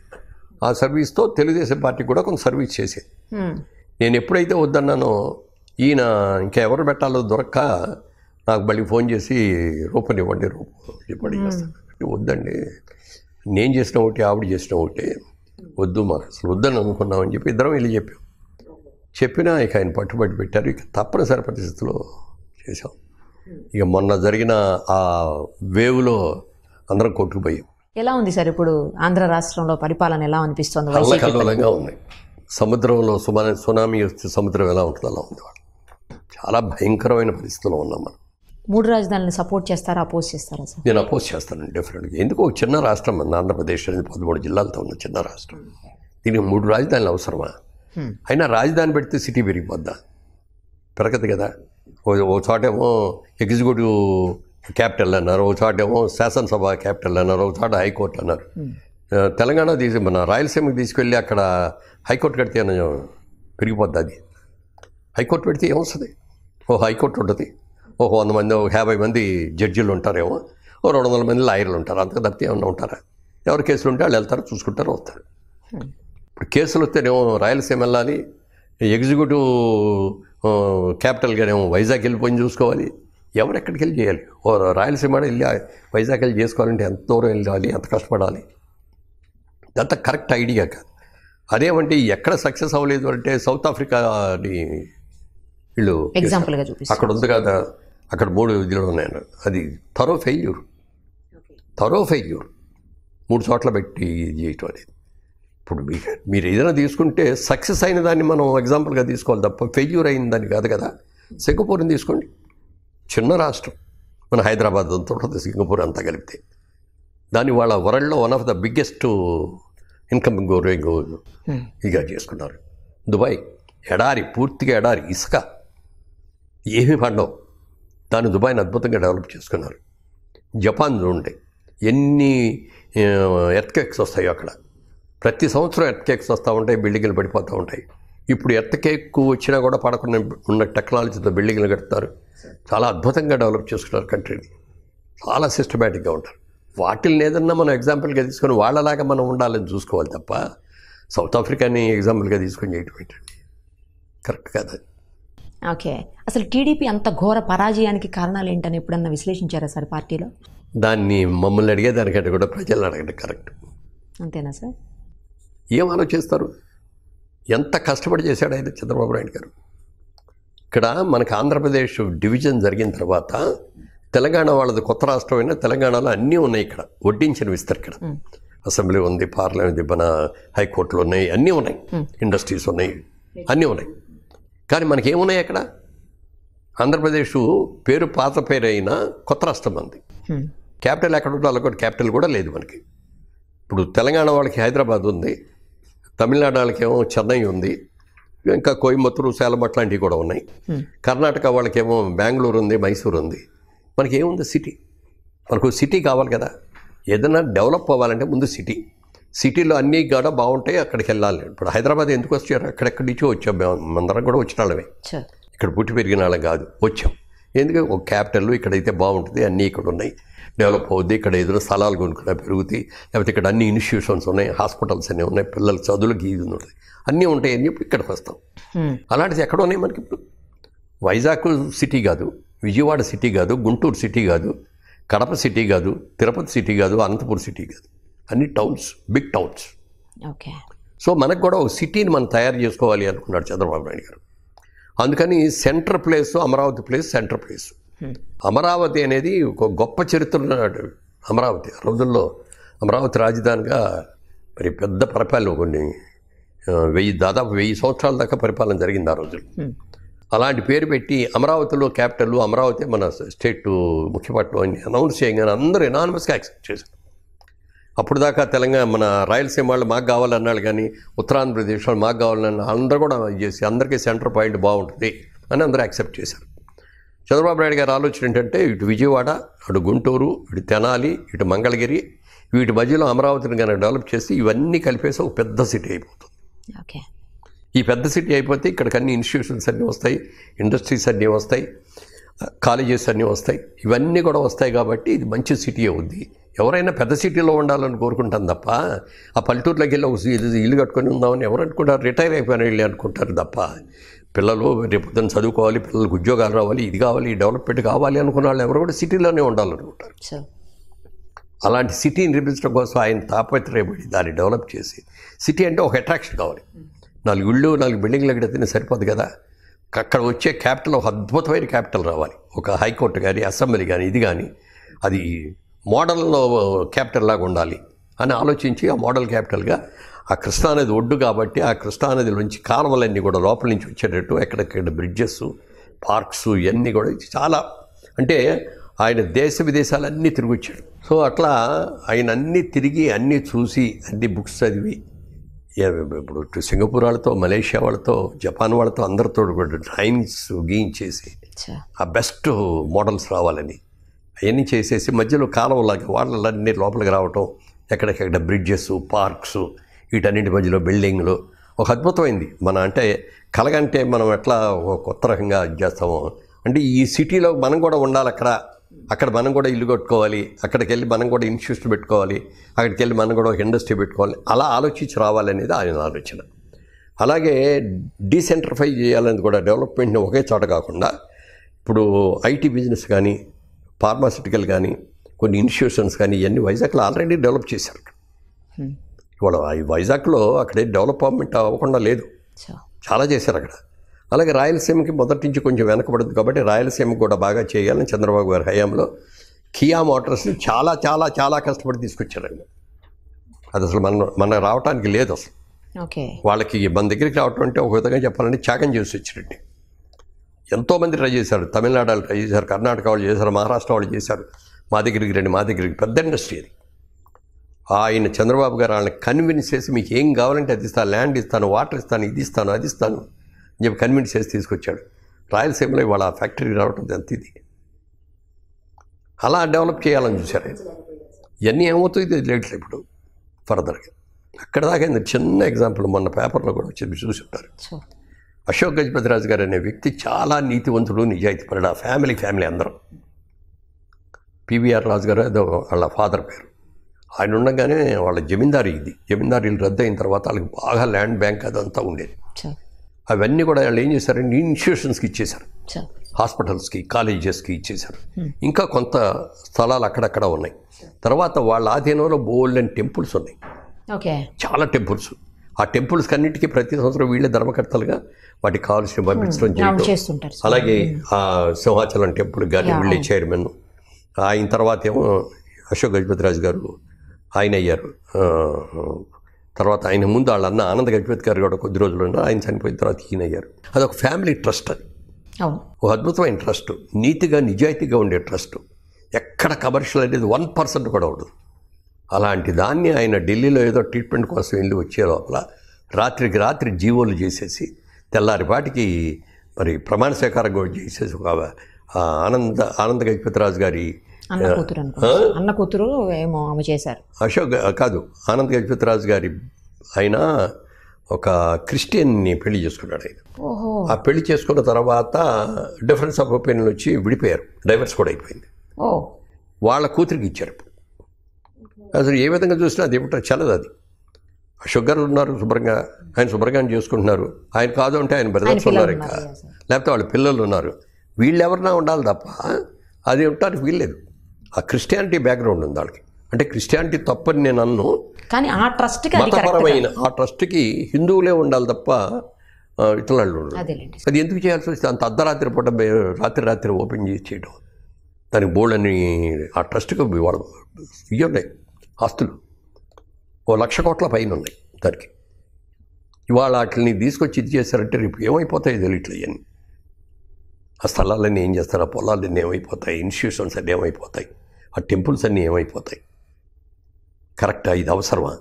అసలు టీడీపీ పని అయిపోయింది. ఇంకా టీడీపీలో నెక్స్ట్ చంద్రబాబు గారికి ఏజ్ అయిపోతుంది. ఇంకెవరు చూసేవాళ్ళు లేరు, టీడీపీని ముందుకు తీసుకెళ్లే వాళ్ళు ఎవరు లేరు. లోకేష్ గారికి అంత సీన్ లేదు.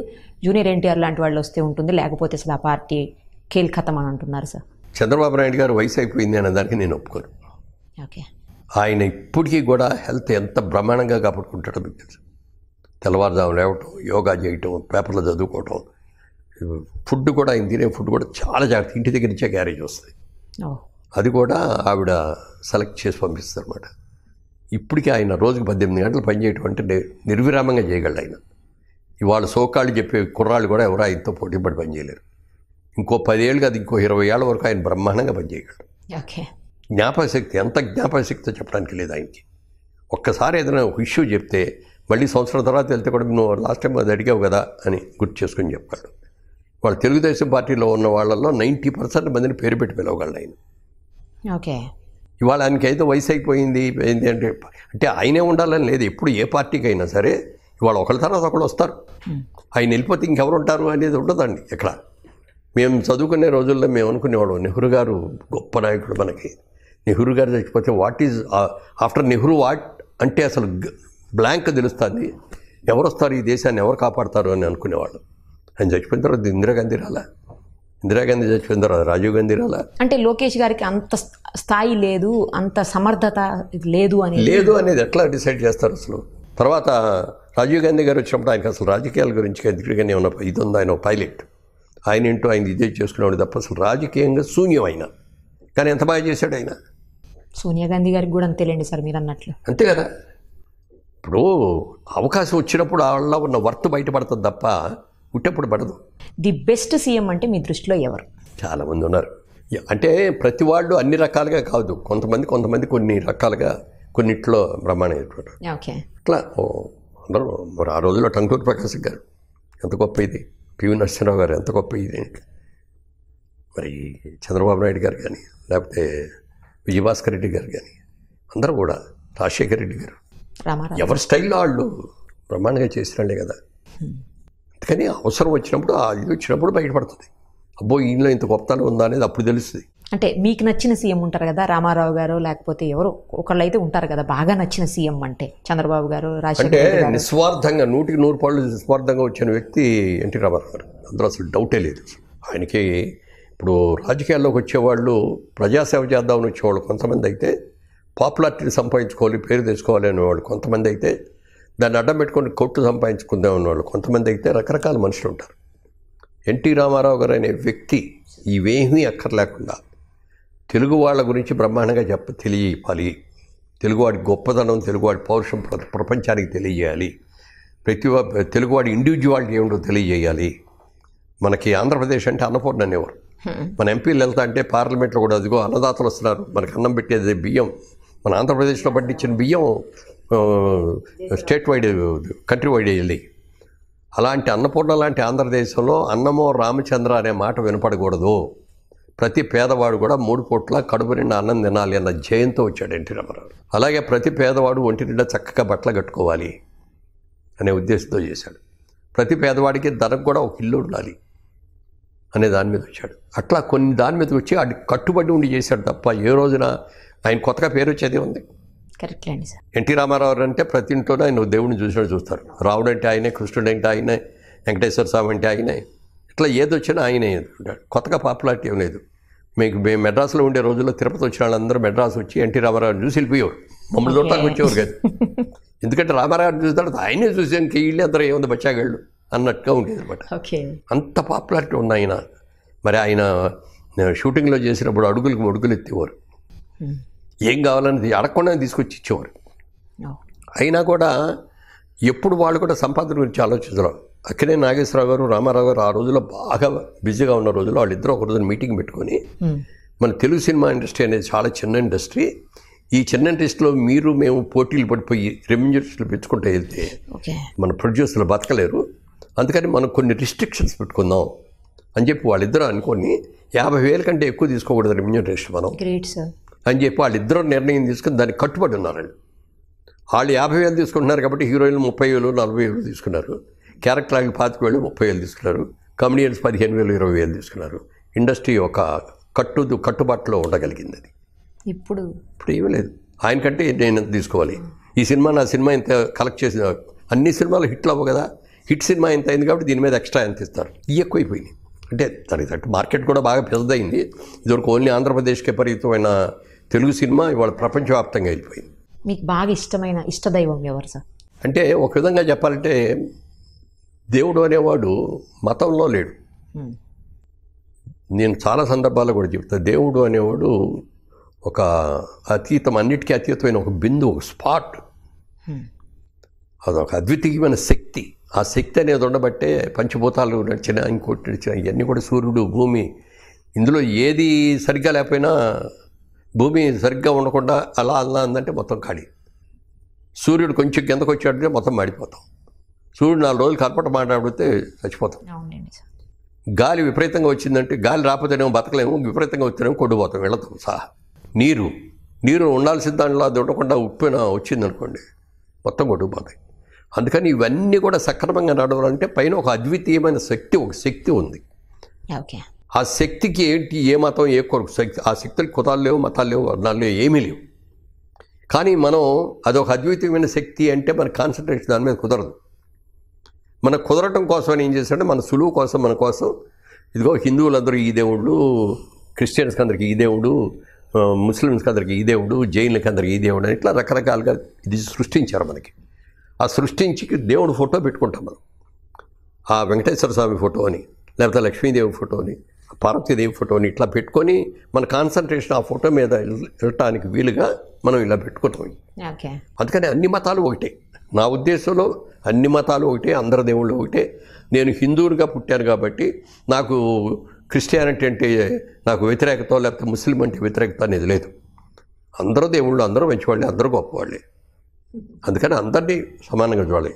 నేను రోజు చేసే పూజలో హిందూ పూజ మెయిన్ అనుకోండి, క్రిస్టియానిటీని పూజ చేస్తాను, ముస్లిం ఇదిని కూడా పూజ చేస్తాను. చాలా విషయాలను షేర్ చేశారు, ఇండస్ట్రీకి సంబంధించినవి, పొలిటికల్గా కూడాను. చాలా చాలా thank you so much sir. Thanks అమ్మా, థ్యాంక్ యూ.